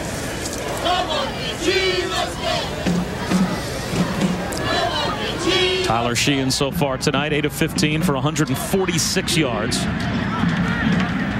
His last 4 games before tonight, he was averaging over 400 yards per game and threw 9 touchdown passes in those 4 games. So hasn't gotten it going so far this evening. Under some pressure and just dirts it. Throws it at the feet of Ray Hudson. Saturday at noon Eastern, one of those teams that's in the national championship mix potentially. #4, Iowa, returns to action. They have Northwestern this week, leading up towards a week from Saturday's matchup with Ohio State. Can Ricky Stanzi keep it rolling And can the Hawkeyes stay in the hunt for a spot in the BCS championship game? College football presented by Cars.com on ESPN Saturday at noon Eastern. For more, log on to ESPN.com. Well, if that team ends up undefeated, it was meant to be with the games they've played this year. 3rd and 10 for Bowling Green. Sheehan rockets one over the middle, and it's dropped right into the hands of Adrian Hodges. A flag down, though. It'll be a penalty against Bowling Green. And I think it's a hold in the backfield. Holding, offense, number 77. That penalty is declined. 4th down. This Bowling Green team has had a lot of mistakes tonight with drop passes. The tight end and Hodges right there have dropped some balls. They've had a lot of penalties. They've had 2 personal foul penalties, and they just do look a little bit sloppy tonight. I don't know if they came in ready to play. Fair catch made at the 36-yard line by Hamlin, so good field position for Buffalo. When we come back, UB has the 29-16 lead.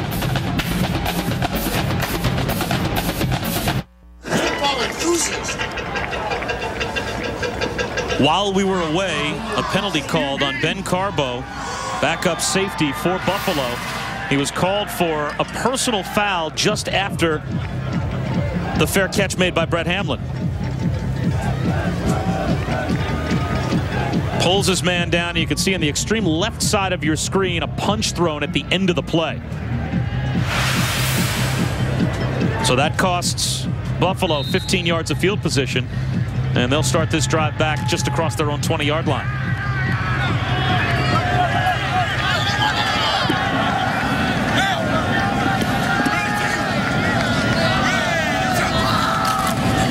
The workhorse has been the true freshman, Javon Gill. And he runs right into Darius Smith. Dwayne Woods there, pardon me, to help make the stop. I expect Bowling Green to start with some run blitzes, and they've got pass blitzes and they've got run blitzes, and sometimes you bring linebackers at angles that create havoc for offensive linemen to block. And right there you had a defensive end that came up the field and allowed the linebacker to come inside unblocked and freed him up to make the tackle. But they've got to do something to stop the running game here for Buffalo.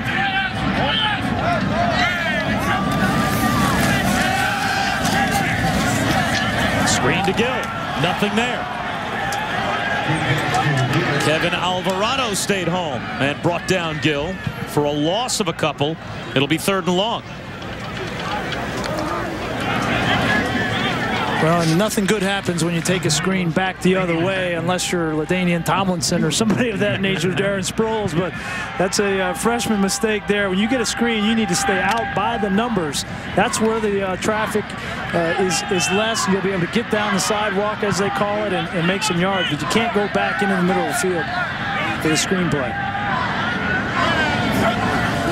A 3-man rush on 3rd down and 11. High throw over the head of Hamlin. So the Bowling Green defense does a great job to force Buffalo 3 downs and out. Well, and that's staying on schedule there. You know, Bowling Green does a good job of stopping the run with a run blitz on the 1st down. Then they do a good job on the screen, get Buffalo into a 3rd and 10 situation where they don't feel as comfortable converting, and young quarterback's not able to make the throw to convert. Now they're going to have the ball in good field position. Here's Rahuna's 3rd punt of the game, and it's been exciting on the first 2. He had one blocked, and then Jeter fumbled one. Both of those 2 plays resulted in touchdowns, one for either team. And a high kick that Jeter is going to let bounce. And it takes a Bowling Green bounce and may have hit the leg of a Bowling Green player.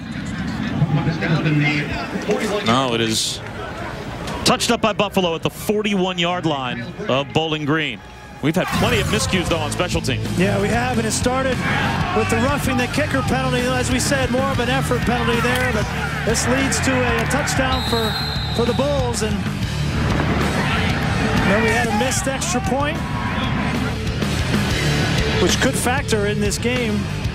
And then we had the fumble muff punt by Jeter, which led to this touchdown by the Bulls. 2 Bulls touchdowns off of special teams miscues. Jeter tries to turn the corner, being chased by Stephen Means. He loses 6, maybe 7 yards back to about his own 35-yard line. Josh Thomas came up and made the stop for Buffalo, but a great job in pursuit by Stephen Means. And they really like this Stephen Means, only a redshirt freshman, but he's got good skills. He's 6'3", 234 pounds at the defensive end position, a little undersized, but he's a young kid. He can grow into that body. And Fred Reed, the defensive coordinator here at Buffalo, really likes him, thinks that he's going to be a player. Jeter did well to only lose 4. Over the middle, catch made by Barnes. And Buffalo has kept Freddie Barnes in check. He has not had a major impact on tonight's game. That's only his 4th catch. Well, they have, and I think that they're content allowing him to catch the underneath routes and come up and make the tackle. And, you know, talking with Turner Gill and Fred Reed right there, the defensive coordinator yesterday, he said he's going to get his catches, but we just want to limit the big plays. And if he catches 3 or 4 balls underneath and makes 5 or 6 yards, we can live with that. But what we can't live with is the 60, 70-yard play and touchdowns. 3rd down and 8. Sheehan up the middle, and he's got a first down to Ray Hudson. It was a good job right there. It was a fake screen to Barnes.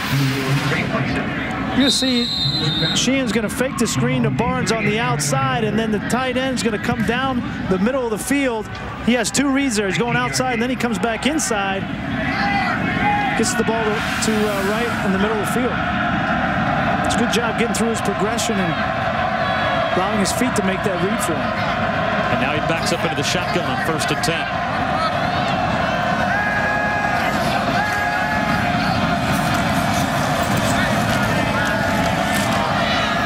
Swings it wide, catch made by Hudson, but he falls after only a 3-yard gain. And let's check in with Ryan Burr, Sports Center right now. All right, Bob, the college basketball season has yet to begin, but already an upset in an exhibition game. Division II college Le Moyne goes to the Carrier Dome, and the Dolphins beat Syracuse 82-79. Le Moyne 7 3-pointers on the day. Syracuse 24 in the polls, loses to Le Moyne. Sports Center, 11 p.m., Bob. All right, Ryan, thanks very much. Syracuse fans, it was an exhibition game as Jeter gets tripped up. Josh Copeland on the tackle for Buffalo. After Mike Williams, though, walked out the door on the football program this past week. That's not the way you want to start off basketball season. Well, they don't have Greg Polish yet. He's still playing football, so maybe he'll help him. Yeah, right. If only.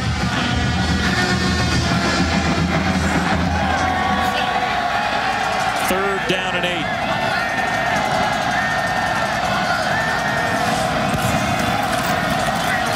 Only a 4-man rush, and still Sheehan running for his life. Boy, is that the way you want to draw it up if you're Fred Reed, the defensive coordinator? You bring only 4 on the rush, and still you get all that pressure on the quarterback.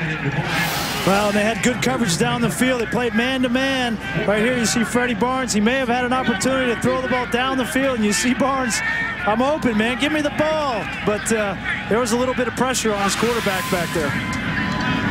And a fist pump from Fred Reed after Kevin Johnson and Gordon Dubois led the charge for the Buffalo defensive line as the punting unit comes out for Bowling Green. Again, Hamlin calls for a fair catch at the 11-yard line. The chase for the NASCAR Sprint Cup continues with the Dickies 500 from the Texas Motor Speedway in Arlington. Coverage begins this Sunday at 2:30 Eastern, 11:30 a.m. Pacific on ABC. For more information, you can always log on to ESPN.com. And as we check the leaderboard in the race for the Sprint Cup, and it's Jimmy Johnson with Mark Martin's deficit getting a little bit larger, it seems, each week. Wonder if Martin, Gordon, Montoya, and the group have dug themselves a little bit too deep of a hole to catch Jimmy Johnson. It's been hard to catch Javon Gill at times tonight for Bowling Green. That time they corral him after only a 2-yard gain. Dwayne Woods again on the tackle. We had a little lull in the offensive action here in this football game, and you got to wonder, some of the adjustments made by both of these teams defensively at halftime have worked. Bowling Green has stiffened against the Buffalo rushing game, and Buffalo's defense has continued to stymie the Bowling Green high-flying offense.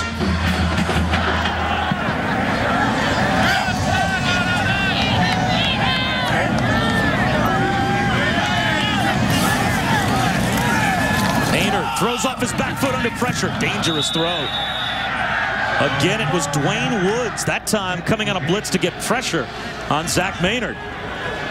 Yeah, and there was a blitz here on the strong side. You're going to see him come from the top of your screen up here. They're going to come on a blitz late. Zach Maynard doesn't see it and doesn't have time to set his feet right there and make an accurate throw. And that's a run blitz right there on first down that Bowling Green has implemented now in the last couple series. And they bring it to stop the run, but if it is a pass, they still have good angles and opportunity to get to the quarterback. It's good adjustment by Bowling Green defensively at halftime.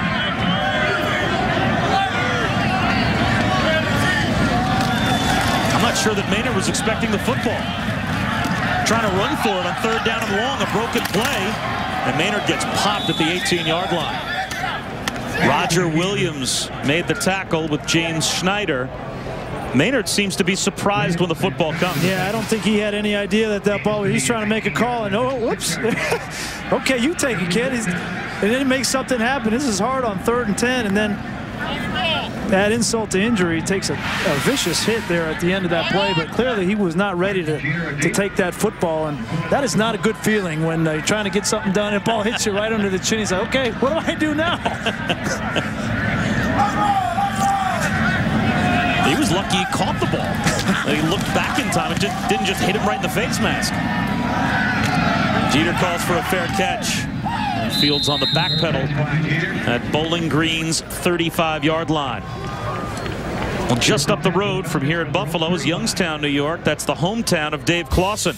So he told us that he expected somewhere between 70 and 80 people from his hometown to make the drive down from what really is kind of a Norman Rockwell-looking scene in Youngstown. It's a border town.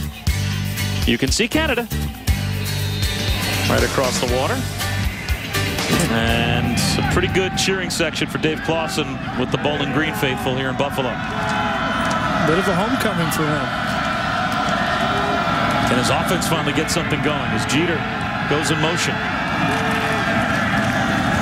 Sheehan under pressure, looking for Jeter, does well to get the ball away, and a flag comes out. Jeter makes the catch for the first down and tack on 15 more yards. Defense, number 90, roughing the quarterback, 15-yard penalty. Great job here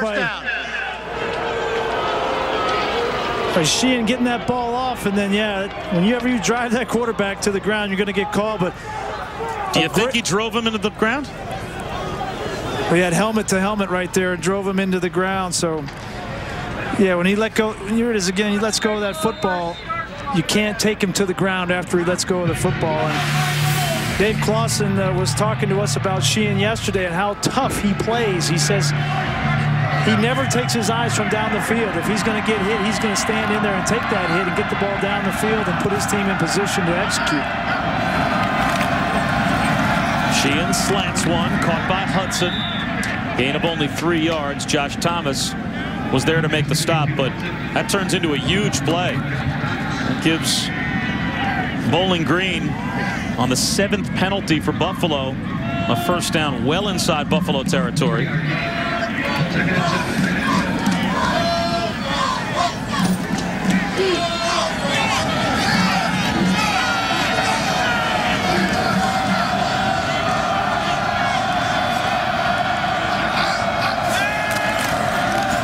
Jeter stops, then tries to start again, and Kevin Johnson just wrestles him down after a gain of a yard. You're starting to see this Buffalo defense take a few more risks, bringing Mike Newton, their free safety, down into the box to stop the rushing game. They've been a little bit more successful running the ball in this second half, but that's leaving their corners on an island. And we know that Freddie Barnes is out there, Chris Wright is out there, and Hodges, 3 good wide receivers. And if they continue to take chances, as again they do here with one safety in the middle of the field, it's only a matter of time before they start throwing the ball on the outside. Bowling Green's 4 for 9 on 3rd down. Up the sideline. Intercepted. Picked up by Devontae Shannon. He's got some blockers out in front. Shannon still on his feet. Finally tripped up at the 41-yard line of Bowling Green. A flag down on the play.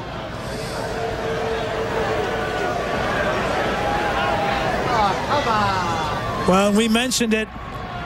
Freddie Barnes on the outside with single coverage and blew right by the corner, and he was wide open, but Sheehan did not have the time to get the ball off with an errant throw and then subsequent pick, but we'll see what the penalty is. A 42-yard return if the play stands. It looked as if the flag was thrown pretty well after the interception, although there's another flag thrown down in the area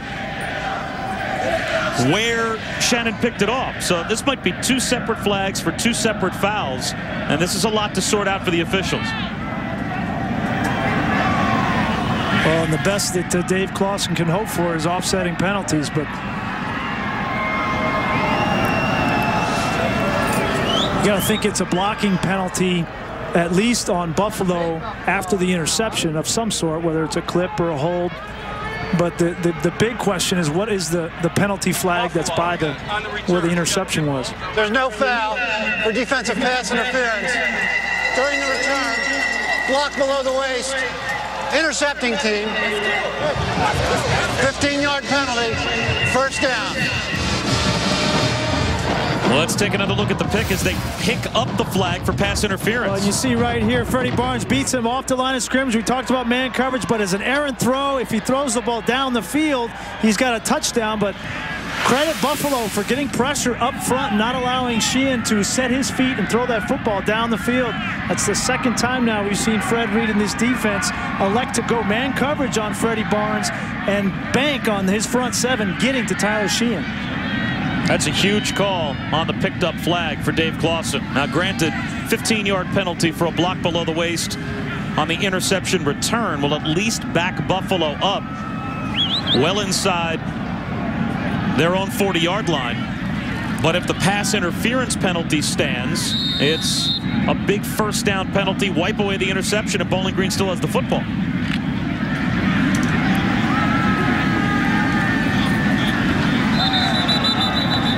And now the officials again will stop play, and it might be that Bowling Green just called another timeout. This would be their 2nd timeout on defense here in the 2nd half.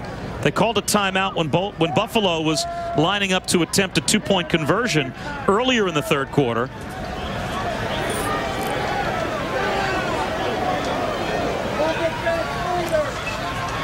And I think Dave Clawson realized that what a big play that was and what a big momentum switch, and just said, I'm going to burn a timeout so I can talk to the official. Well, I guess the question, if I'm Dave Clawson, that I would have is still, why was the flag picked up for pass interference?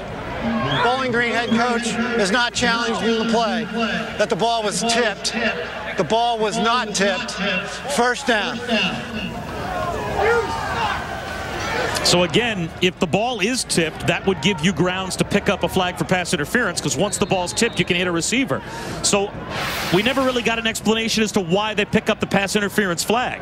Well, the ball is tipped right there by Bowling Josh Thomas, number 15. That was after contact was made, though, with Freddie Barnes. So Bowling Green gets their timeout back, and a handoff to Gill. Out to the 37-yard line. Eugene Fells made the stop, and that brings us to the end of the 3rd quarter. Buffalo with a 29-16 lead for Turner Gill here at UB Stadium as we head to the 4th quarter on college football primetime on ESPN.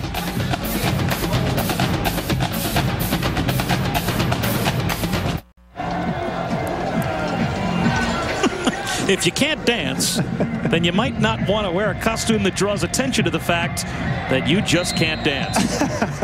But that seems to be the goal of the crayon group here at UB Stadium. How many crayons in a box? They seem to be a few crayons short right there. Maybe upstairs, too. We start the 4th quarter, Buffalo with the football and a 13-point lead. Out of the read option. Maynard gives to Gill, and Gill is gang tackled for no gain. So it will be 3rd down. Goes with a tackle. And I'm sure Dave Clawson is still trying to figure out how the pass interference flag was picked up on the second to last play of the 3rd quarter. Yeah, the only thing I can think of is if the official felt that the safety that was coming in front had tipped the ball before it got to Josh Thomas. But other than that, I can't really tell you. Terrell Jackson in motion on 3rd down and 6. And the motion man catches it but falls down. 1.5 yards shy of a 1st down. Raiders pass complete to Jackson. So Jackson couldn't keep his feet, and Buffalo will have to punt. It'll bring up 4th down. Well, what a huge momentum shift that was on the interception, but credit Bowling Green defensively coming out and stopping Buffalo in a 3-and-out situation right there to get a little bit of momentum back for themselves. And can't tell you what a big stop that was for them and give their senior quarterback an opportunity to come back out here and get back on the field and get in this game. Been an adventure tonight for both teams on special teams. Rahuna has the punt blocked again. 2nd blocked punt of the night for Bowling Green, and it's picked up by P.J. Mahone again. And it's a 1st down for Bowling Green in the red zone. And that time it wasn't a fumbled snap by Rahuna. This is just penetration up the middle. He just came right up the middle. Mahone right there, picture perfect to the side of the punter. And then he picks up the ball himself. He gets the perfecta right there, blocking the kick and recovering the fumble. But clearly Buffalo has had severe issues on their punt protection team.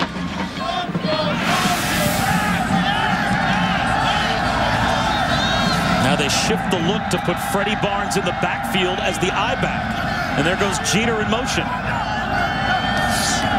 The handoff, no, it's a play-action fake. Rolling right Sheehan. Flag down. As Sheehan runs out of bounds after a gain of 3 yards, we'll have to check the penalty. It was thrown by the referee, and it'll be holding. Number 64, 10-yard penalty. Replay 1st down. Smith and Robinson.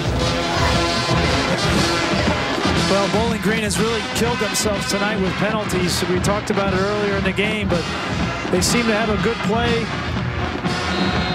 Positive play. Sheehan getting out on the edge, but Albert with the holding call. And turnovers and penalties, a lot of them in this football game for both sides. Right here, we'll see if Bowling Green can overcome that holding call. 156 total yards and penalties between the two teams. The 2nd block punt of the night for Bowling Green. Has them in plus territory. Now it's 1st and 20. There's Barnes. Dragging across the middle, and he's dragged down by Dominic Cook at the 21-yard line.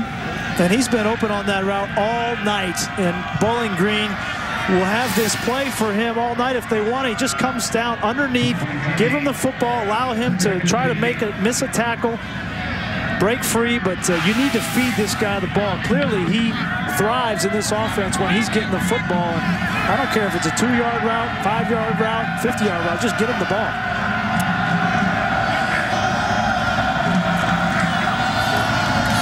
Play action again for Sheehan. Over the middle, again it's Barnes. And he's loose down to about the 8-yard line. Very close to a 1st down. It'll be 3rd down and about a half-yard to go. And a great job here again against the zone defense. You're going to see he's just going to sit in the zone. Hey, give me the ball. Let me turn it up, get north and south, get as much as I can, and get down. 9 yards right there on 1st down. That's what this kid gives you. He's able to read defenses, man and zone, and catch the ball with his hands and make a move afterwards. They mark Barnes down well shy of the 1st down. He's in the Wildcat on 3rd and 1. He'll keep it himself. Up the middle goes Freddie Barnes. And a hard running 1st down to the 5. It's 1st and goal for Bowling Green.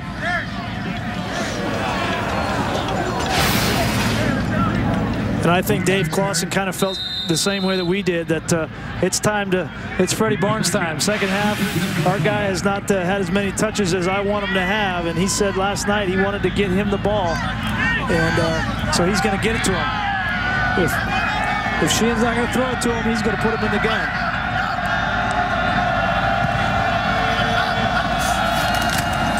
Jeter on 1st and goal. inside the 5. It'll be 2nd down and goal. Richie Smith made the tackle. And for Barnes, he now has 6 catches for 81 yards, which is a good night for a wide receiver in general. It's a terrible night for Freddie Barnes, and that's just how good his numbers have been this season.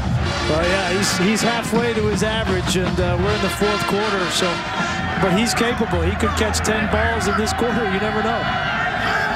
2nd and goal from just inside the 4. Quarterback draw. Sheehan tries to do it himself, and he's into the end zone with a Bowling Green touchdown. He's able to touchdown. 4-yard run.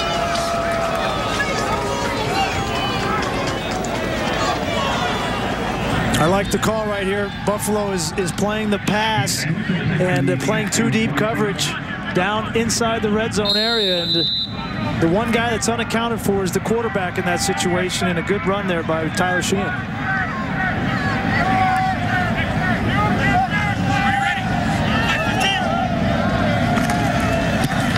More 6-point after is good. And it's a 6-point game with 10.5 minutes to go in the 4th quarter. And right here, you see a great block by Jeter on the linebacker there, and a good run to get in the end zone by Tyler Sheehan, and got his team back in this football game.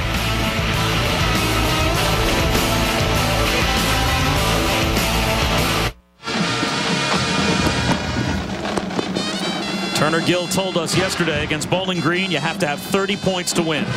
His team's got 29 points, and they are still not out of the woods. It's 29-23 with a lot of time left here in the 4th quarter. Buffalo at 3-5, 1-3 in the MAC East Division. Bowling Green also at 3-5. They're 2-2 though in the MAC East. So this is a game for bowl eligibility for both teams to still try and stay alive in the MAC race. The loser of tonight's game is really going to be behind the 8 ball. The winner is going to breathe a lot of life back into their season. And a low kick, fielded on a hop. Here comes Ed Young. Block in the back against Buffalo. Young is off to the races, but a couple of flags thrown as this return is going to come back.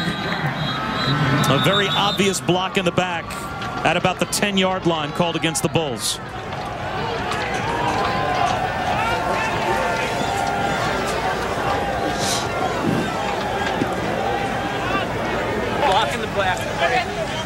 During the return, block in the back, number 8, receiving team.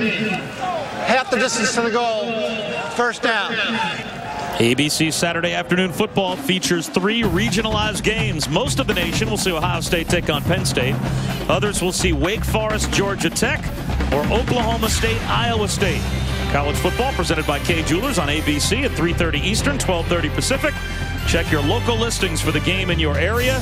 Based on the talent assigned to those games, I'm shocked that it's not Oklahoma State, Iowa State coming to the majority of the country. Since you and I will be in Ames. Looking forward to that one. A handoff to Gill. And he is stacked up just across the 5-yard line. Kevin Alvarado on the stop for Bowling Green, and you start to sense the momentum shifting off the blocked punt that gives Bowling Green the touchdown.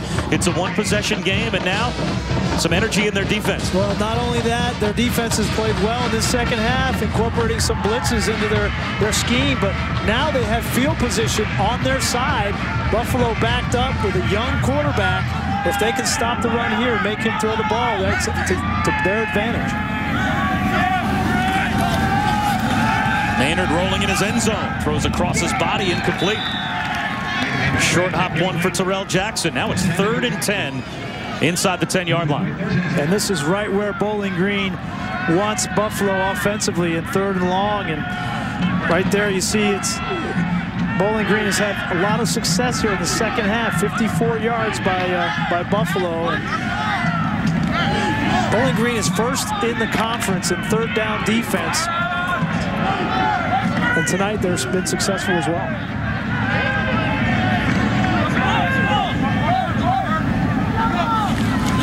Three-man rush on 3rd down and 10. High throw. Incomplete. Maynard Roosevelt was open. We've had an adventurous night, though, on punts. Yeah. First a block punt here.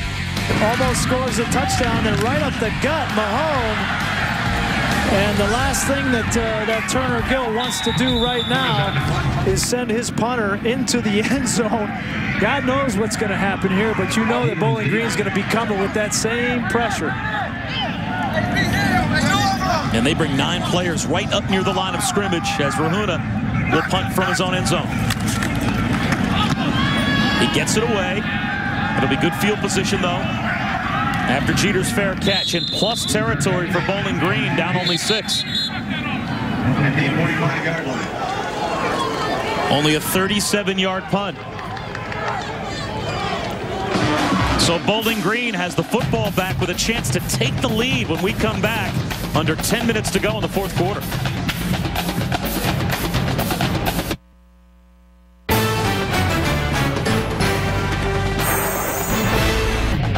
ESPN's College Football Primetime, brought to you by Taco Bell. Think outside the bun.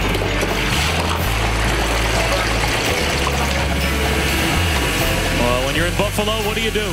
Last night we went to Lenovo Pizzeria, and we did not lower our cholesterol count. They were good wings. I missed out on those last night. I'll have to get a few. Did you leave a few for me tonight? Not one. Not even a chance. Plus territory to start this drive for Bowling Green. Down only 6 with 9:28 remaining. Sheehan shifts into the shotgun.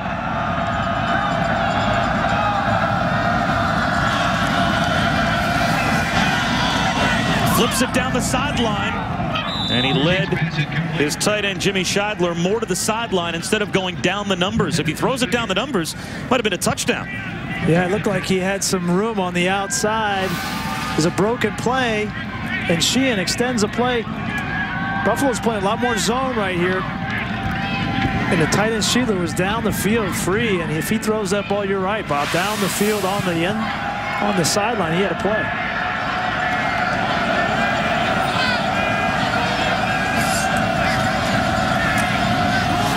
Up the seam, Barnes makes the catch to the 22-yard line for a first down, working on Kendrick Hawkins. Tackled by Kendrick Hawkins. Well, they're starting to get their #1 player, Freddie Barnes, into this game.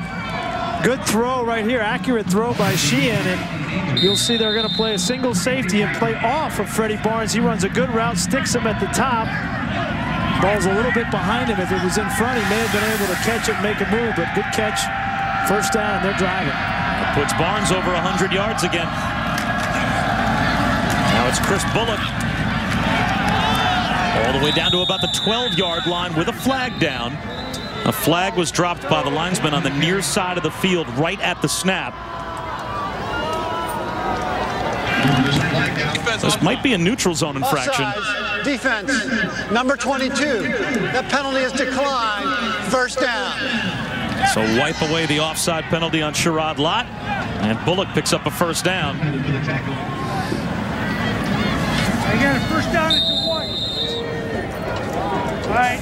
And the momentum has definitely shifted in Bowling Green's favor. Now they're going to put Freddie Barnes back at quarterback. Barnes takes the direct snap. Little shovel pass to Adrian Hodges. He dropped it. It's an incomplete pass. The crowd thinks that it might be a fumble, and the Buffalo players jump on it as if it's a loose ball. It was a clear shovel pass that Hodges dropped.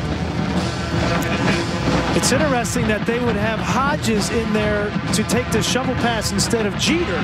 Hodges is the wide receiver, not used to being inside and all those big bodies around him. Maybe he was a little concerned about getting hit, but if Jeter's in there, you got to think that he'd be a little bit more used to being inside the pit there and caught that ball. I like the play call. I just don't know about having Hodges the one to catch it. Not Hodges' best night. He's had a couple of key drops. Second down and 10. Sheehan lobs one for Barnes. End zone. Incomplete. Pass intended for Barnes is incomplete. Wow, it would have been a tough catch for Barnes on the outside, but with his talent, his level of play, I think he's capable of making this play. But Sheehan puts his ball in a position that he could have gone back and got that football, but it looked like it got on Barnes a little early, and he surprised him. Didn't get his body turned around, but That was a catchable ball down here. It's going to be tight in the red zone. Huge 3rd down and 10.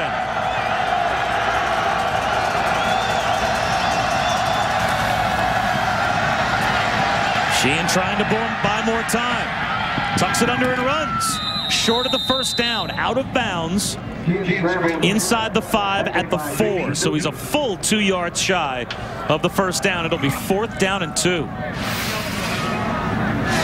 Well, and they covered Freddie Barnes with 2 guys. They had a safety over there in the corner, and then he tries to get open. But by this point, Sheehan has decided to run with the football. And Dave Clawson wants to call a timeout and talk things over with 8:15 remaining. Is he going to go for it, or is he going to kick a field goal and make it a 3-point game?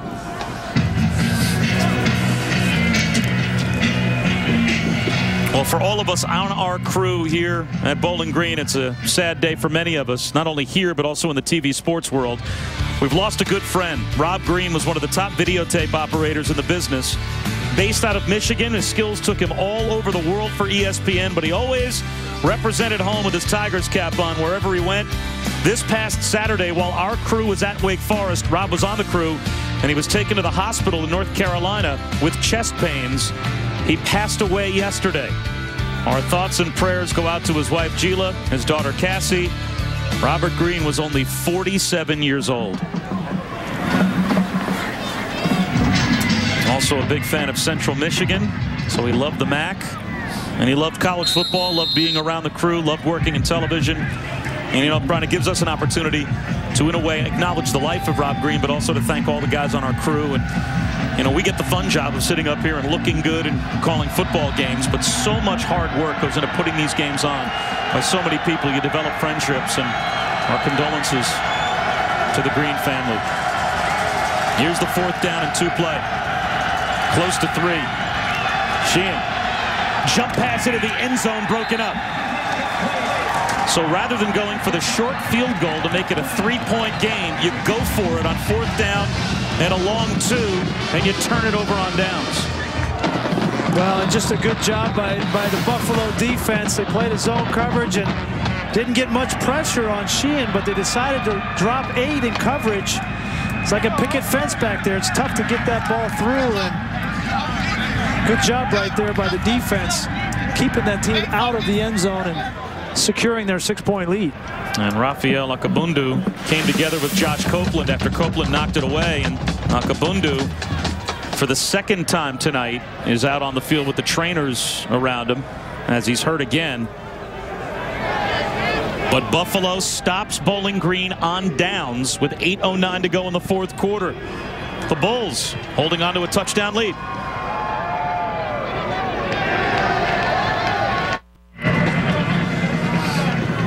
Bob Wischusen and Brian Griese at UB Stadium, I guess second guessing or maybe first guessing Dave Clawson not going for the field goal. Yeah, I mean, if you go for the field goal and you make it, you're down 3. And if you had made the extra point earlier in the game, you're only down 2. I mean, that's where that missed extra point comes in big. But I think he feels like his defense has played really well in the second half here, and the momentum is with them. Get a stop here and get the ball back with good field position.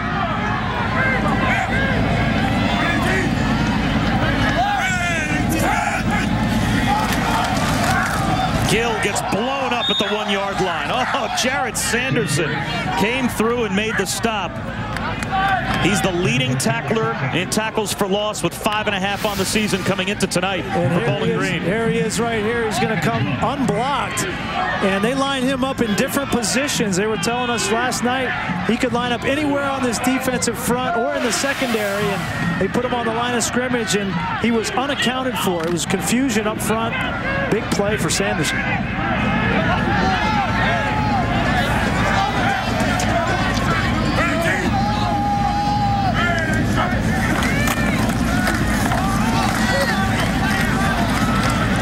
Moved out to about the 7, maybe the 8-yard line for Gill. And coming up next, it's NBA Coast to Coast.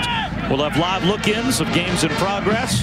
Can the Celtics become the first 5-0 team in the NBA? We'll have highlights from their game in Philadelphia. Matt Weiner, Jalen Rose, Tim Legler, all on the set. We'll have questions from the fans as well. So a lot to come on NBA Coast to Coast coming up next.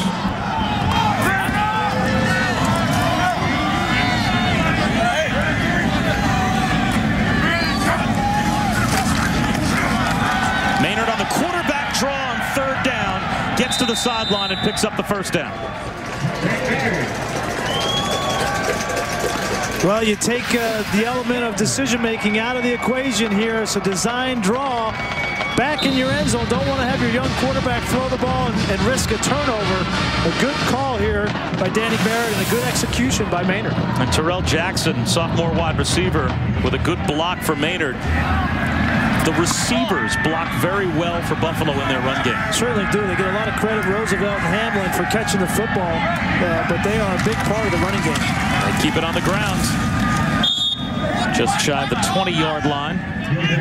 Gill is tripped up. And that's part of Turner Gill's skill is to everybody's purpose is clear, and as a receiver you're obviously going to catch a lot of balls in this offense, but you also have a duty to the team to make those blocks on the outside. And not only is it the offensive line and the tight ends, but those wide receivers, you can see a huge rushing yards advantage for Buffalo, 223 yards tonight. And that's with their top two running backs, like Nduka and Mario Henry, both going down with injuries. So it's been the true freshman, Javon Gill, that has drawn most of the work tonight. And again, he gets to the edge. And again, he picks up a first down. That time, the tight end, Jesse Rack, with a good block. Rack, a great block on the edge, and can't tell you how big it is for them to be able to rush the ball out of their own end zone. But here you see Rack on number 5 there on the second level, gets down and gets a nice cut. That's not easy to do from that position, to get a cut on a safety, but when you get the ball inside your own 10-yard line, you talk about making 2 first downs, changing the field position, and they were able to do that on these first 2 drives. Not too bad when your number 3 running back coming into tonight ends up with 148 yards. And he's looking for more, and he's got more. Busts through a tackle, and there goes Gill. And he trips over his own man's feet at the 48-yard line. Jordan Gerald, the left tackle, was downfield trying to help pave the way. And he tripped up Gill after a gain of 24 more.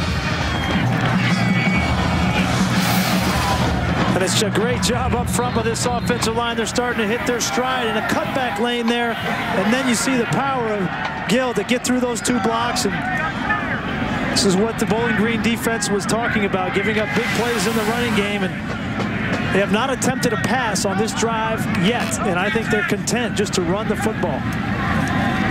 172 yards for Gill tonight.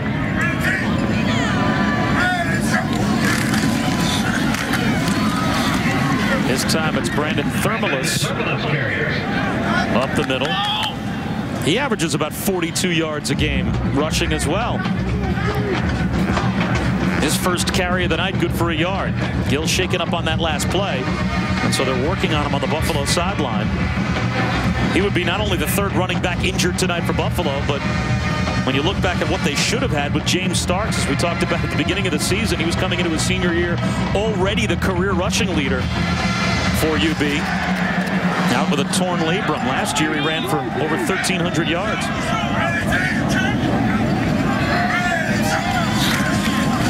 Thermalis again, pounds his way. 3 yards shy of a first down, and let's go back to Matt Weiner. Be sure to stick around after the game for the season premiere of NBA Coast to Coast. Tim Legler and Jalen Rose will join me. All 5 unbeaten teams around the league playing tonight. These fellows will break it down right after the game. A big 3rd and 3 here late in the ball game. Under 3.5 minutes left. Bowling Green only has 1 timeout. They're down 6. If Buffalo can convert here, they can take this clock almost all the way down to 0.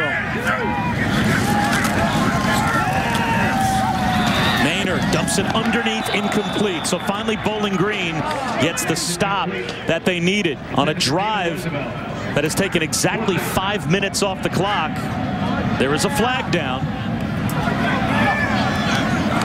Nope, they picked the flag up.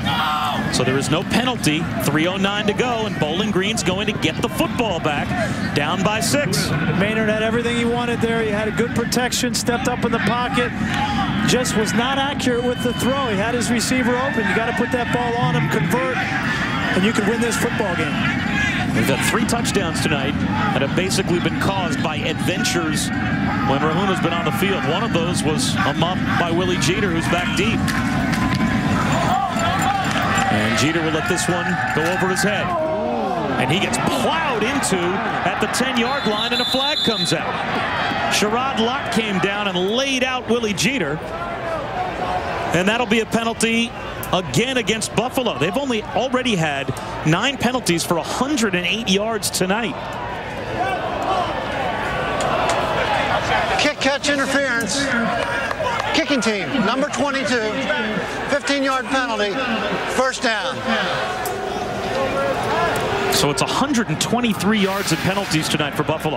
Well, and I don't understand. I mean, clearly you can't, you just can't hit the guy before the ball gets there. I mean, I don't know what Lott was thinking right there, but what a big penalty, because the ball was going to be on the 10-yard line for Bowling Green with only 2 minutes and 59 seconds left and only 1 timeout. Now you get 15 yards on that penalty. It's big.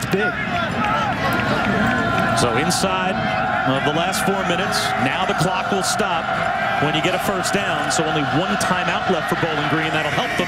And they set up the screen to Jeter. And Jeter's got a first down and more. Out to the 41-yard line. A gain of 16.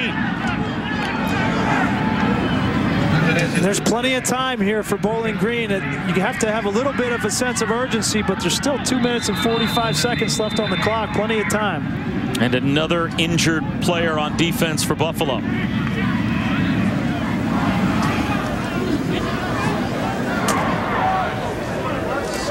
The screen game tonight has been successful for Bowling Green. Yeah, it really has. And here's Jeter right here. You're going to see, as you let it roll, they're going to allow them to come up the field, get a pass rush, and then release their 2 offensive linemen, get out there and get a block. Right here, 64 and 75, Volante. They're going to get a block on the edge, and then you're going to see tremendous effort here by Jeter, breaking tackles 1, 2 right there, and keeping his feet moving. For only 175 pounds, he's got some power in his legs. Saturday at noon Eastern, number 4 Iowa back in action. They'll take on Northwestern. Ricky Stanzi will try and keep their BCS championship game hopes alive. The Hawkeyes certainly in the hunt for a spot in the title game. College football presented by Cars.com on ESPN Saturday at noon Eastern. For more, log on to ESPN.com. Northwestern, then at Ohio State, and then home against Minnesota. That's what remains in the Big Ten for Iowa. And in the BCS standings, they are lurking at number 4, right behind Florida, Texas, and Alabama. And then so close, only a couple of thousandths separating Cincinnati and TCU for the 5 spot. And Boise State also undefeated. The interesting one to me, Bob, is right here. LSU. LSU has 8 teams in front of them, but they're the ones that control their destiny, because they play Alabama this weekend, and then they're also going to play later in the year the SEC championship, and they could control their own destiny if they win out. One of the starting outside linebackers for Buffalo, Justin Winters, was the injured player. Incomplete for Adrian Hodges. So UB down another starter on defense. Plenty of time left for Bowling Green with 2:43 to go. They have only 1 timeout. Sheehan just missed that throw right there, but you know, I'd get back to Freddie Barnes. He's only got 7 catches tonight, but if they're going to play zone coverages, he can find the hole. If they're going to play man coverage, he can beat man coverage and get open, but he is your guy. You got to feed him.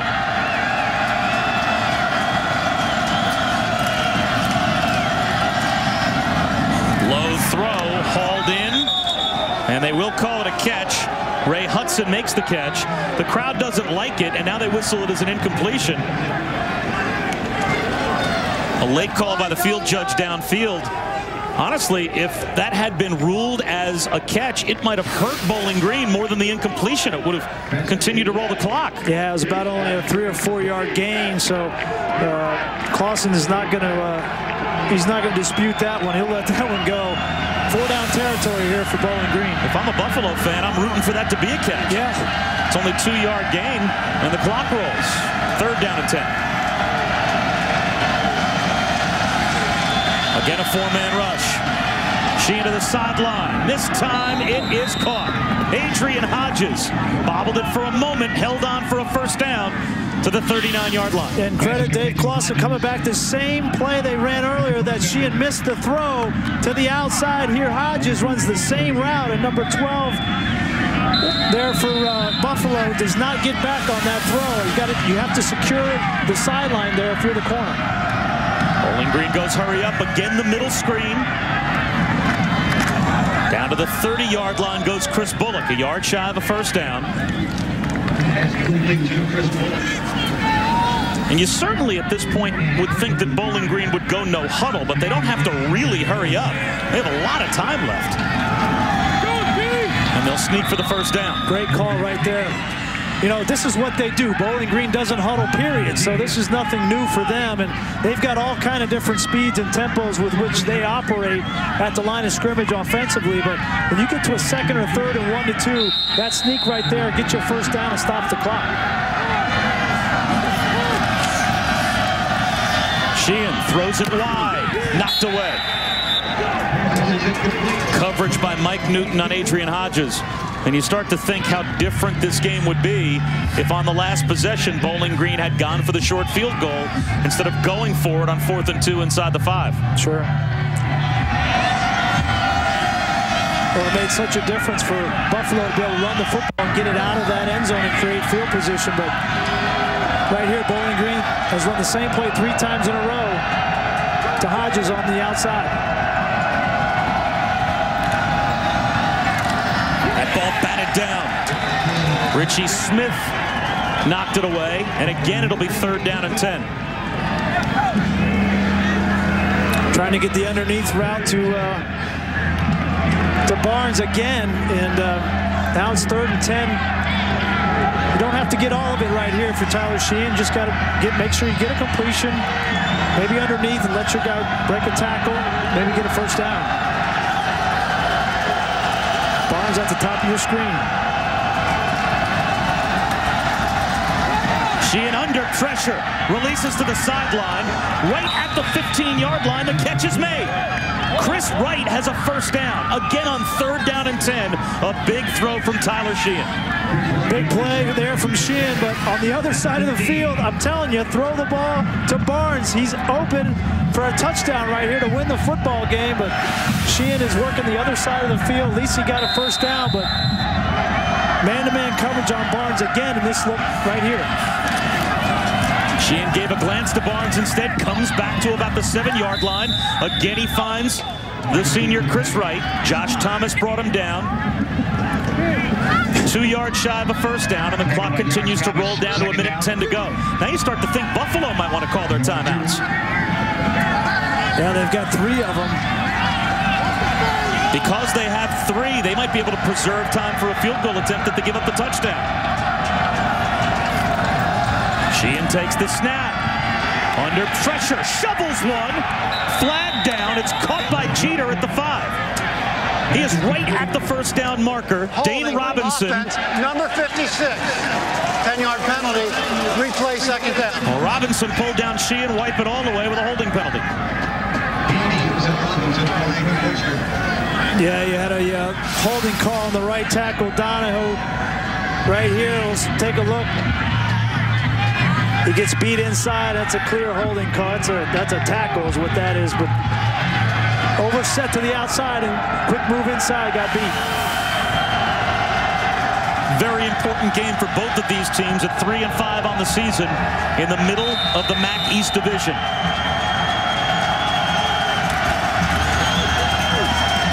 To the end zone, behind the coverage is Barnes. Freddie Barnes finally gets free, scores the touchdown, and Bowling Green is a point after away from taking the lead. Told you, all you got to do is throw it to number 7. He's been open the last 3 plays, and right here, he's beating the corner off the line of scrimmage, and that's just stealing right there. They cannot run with Freddie Barnes. This is an important extra point right here. 31st career touchdown at Bowling Green for Freddie Barnes. Earlier tonight, Norsec missed one. This to give them the lead. No doubt about it. 39 seconds to go. Buffalo has all 3 timeouts, but now they trail by a point.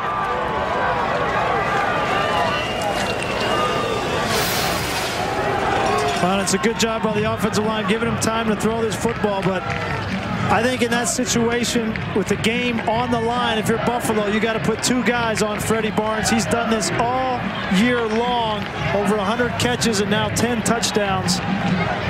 And it took Tyler Sheehan a little while to find his good friend on that drive, but once he did, he produced. An 11-play touchdown drive for Bowling Green gives them the lead with 39 seconds to go.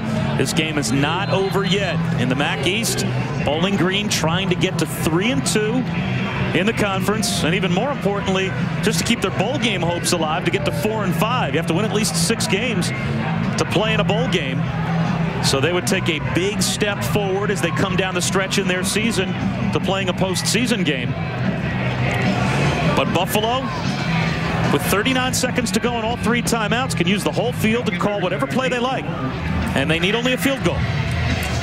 And, you know, it's been really impressive to watch Freddie Barnes this year. I mean, he has done everything you could possibly do from the wide receiver position, from catching the ball to taking snaps at quarterback.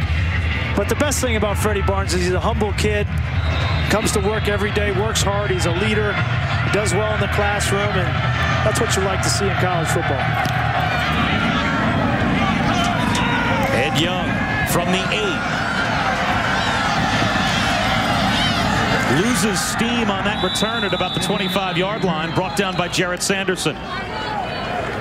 Only an 18-yard return. 32 seconds to go. And Freddie Barnes, who was quiet throughout the first half, finally makes the big play in the closing minute to give his team the lead. You know, the thing, we saw him open a couple times on that drive, but he never came back to the huddle with any kind of attitude. Never said, hey, throw me the ball, I'm open. Sometimes you see those things in the NFL. He's supportive of his team, however they can make a win. Maynard up the seam, almost intercepted. Threw it behind Naaman Roosevelt. And Keith Morgan had a chance at a pick. That only cost Buffalo 4 seconds. Naaman Roosevelt has been quiet because Maynard has had a far different second half. Yeah, I mean, 12 yards in the second half, and give credit to Bowling Green defensively. I mean, they came out of halftime with a plan to stop Buffalo offensively on the ground and force them to throw the football, and they haven't been able to do it. Only a 2-man rush. And a drop. Marcus Rivers has it right in his hands at the 39-yard line and drops it. That's a big drop right there. I mean, there's 23 seconds on the clock. They only need a field goal, and they've got all 3 of their timeouts. It's a good throw right here. As a quarterback, you're trying to do everything you possibly can, and you just got to catch the football. You catch that, take a timeout, maybe attempt another 15 yards down the field, another timeout, and then you may be able to get into field goal range. But right now, it looks tough.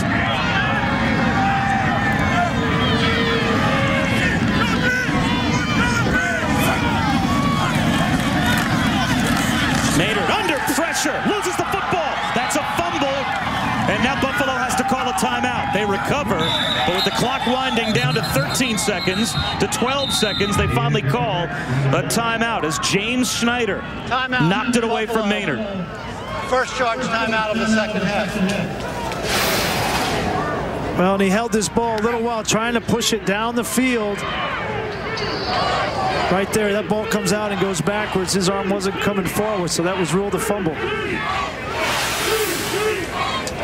Well, now for tonight's most valuable player of the game, brought to you by Sonic. And as has often been the case this year for Bowling Green, Freddie Barnes makes the big play when it's needed the most. 8 catches for 122 yards for him is just another night at the office. Well, that's on the low end. It's 4.5 under his average. Yeah. That's right. He averages 12.5 catches a game. I think he'll take the victory, though. This is a big win for this Bowling Green team. And Freddie is a team guy first, and there's no doubt about it. And he grew up in Chicago on the east side, and he's paid his dues and come a long way. And for him as a senior to be accomplishing what he's doing this year and the season he's having, everybody's happy for him at Bowling Green. Last gasp for the Bulls.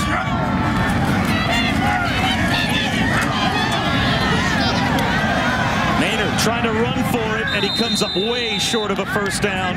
And so Bowling Green turns Buffalo over on downs with 3 seconds to go. It'll be Tyler Sheehan to take a knee, and Bowling Green comes from behind in the fourth quarter with a touchdown drive in the closing minutes. And they are going to win it and get to 4-5 and above 500 in the MAC East. A big win for Bowling Green and a tough loss for Turner Gill and this Buffalo team. They controlled most of the first half, rushing the football. Just could not stop the passing game for Bowling Green in the fourth quarter, and Sheehan and Barnes were too much.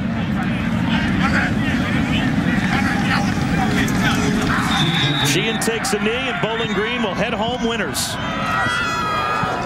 What a tough loss for Buffalo as well. Played a great first half, but miscues on special teams. 2 blocked punts for Bowling Green led to 2 touchdowns. And Buffalo falls at home. 30-29 is the final, as Turner Gill's team falls to 3-6, and Bowling Green back in it at 4-5 and 3-2 in the division.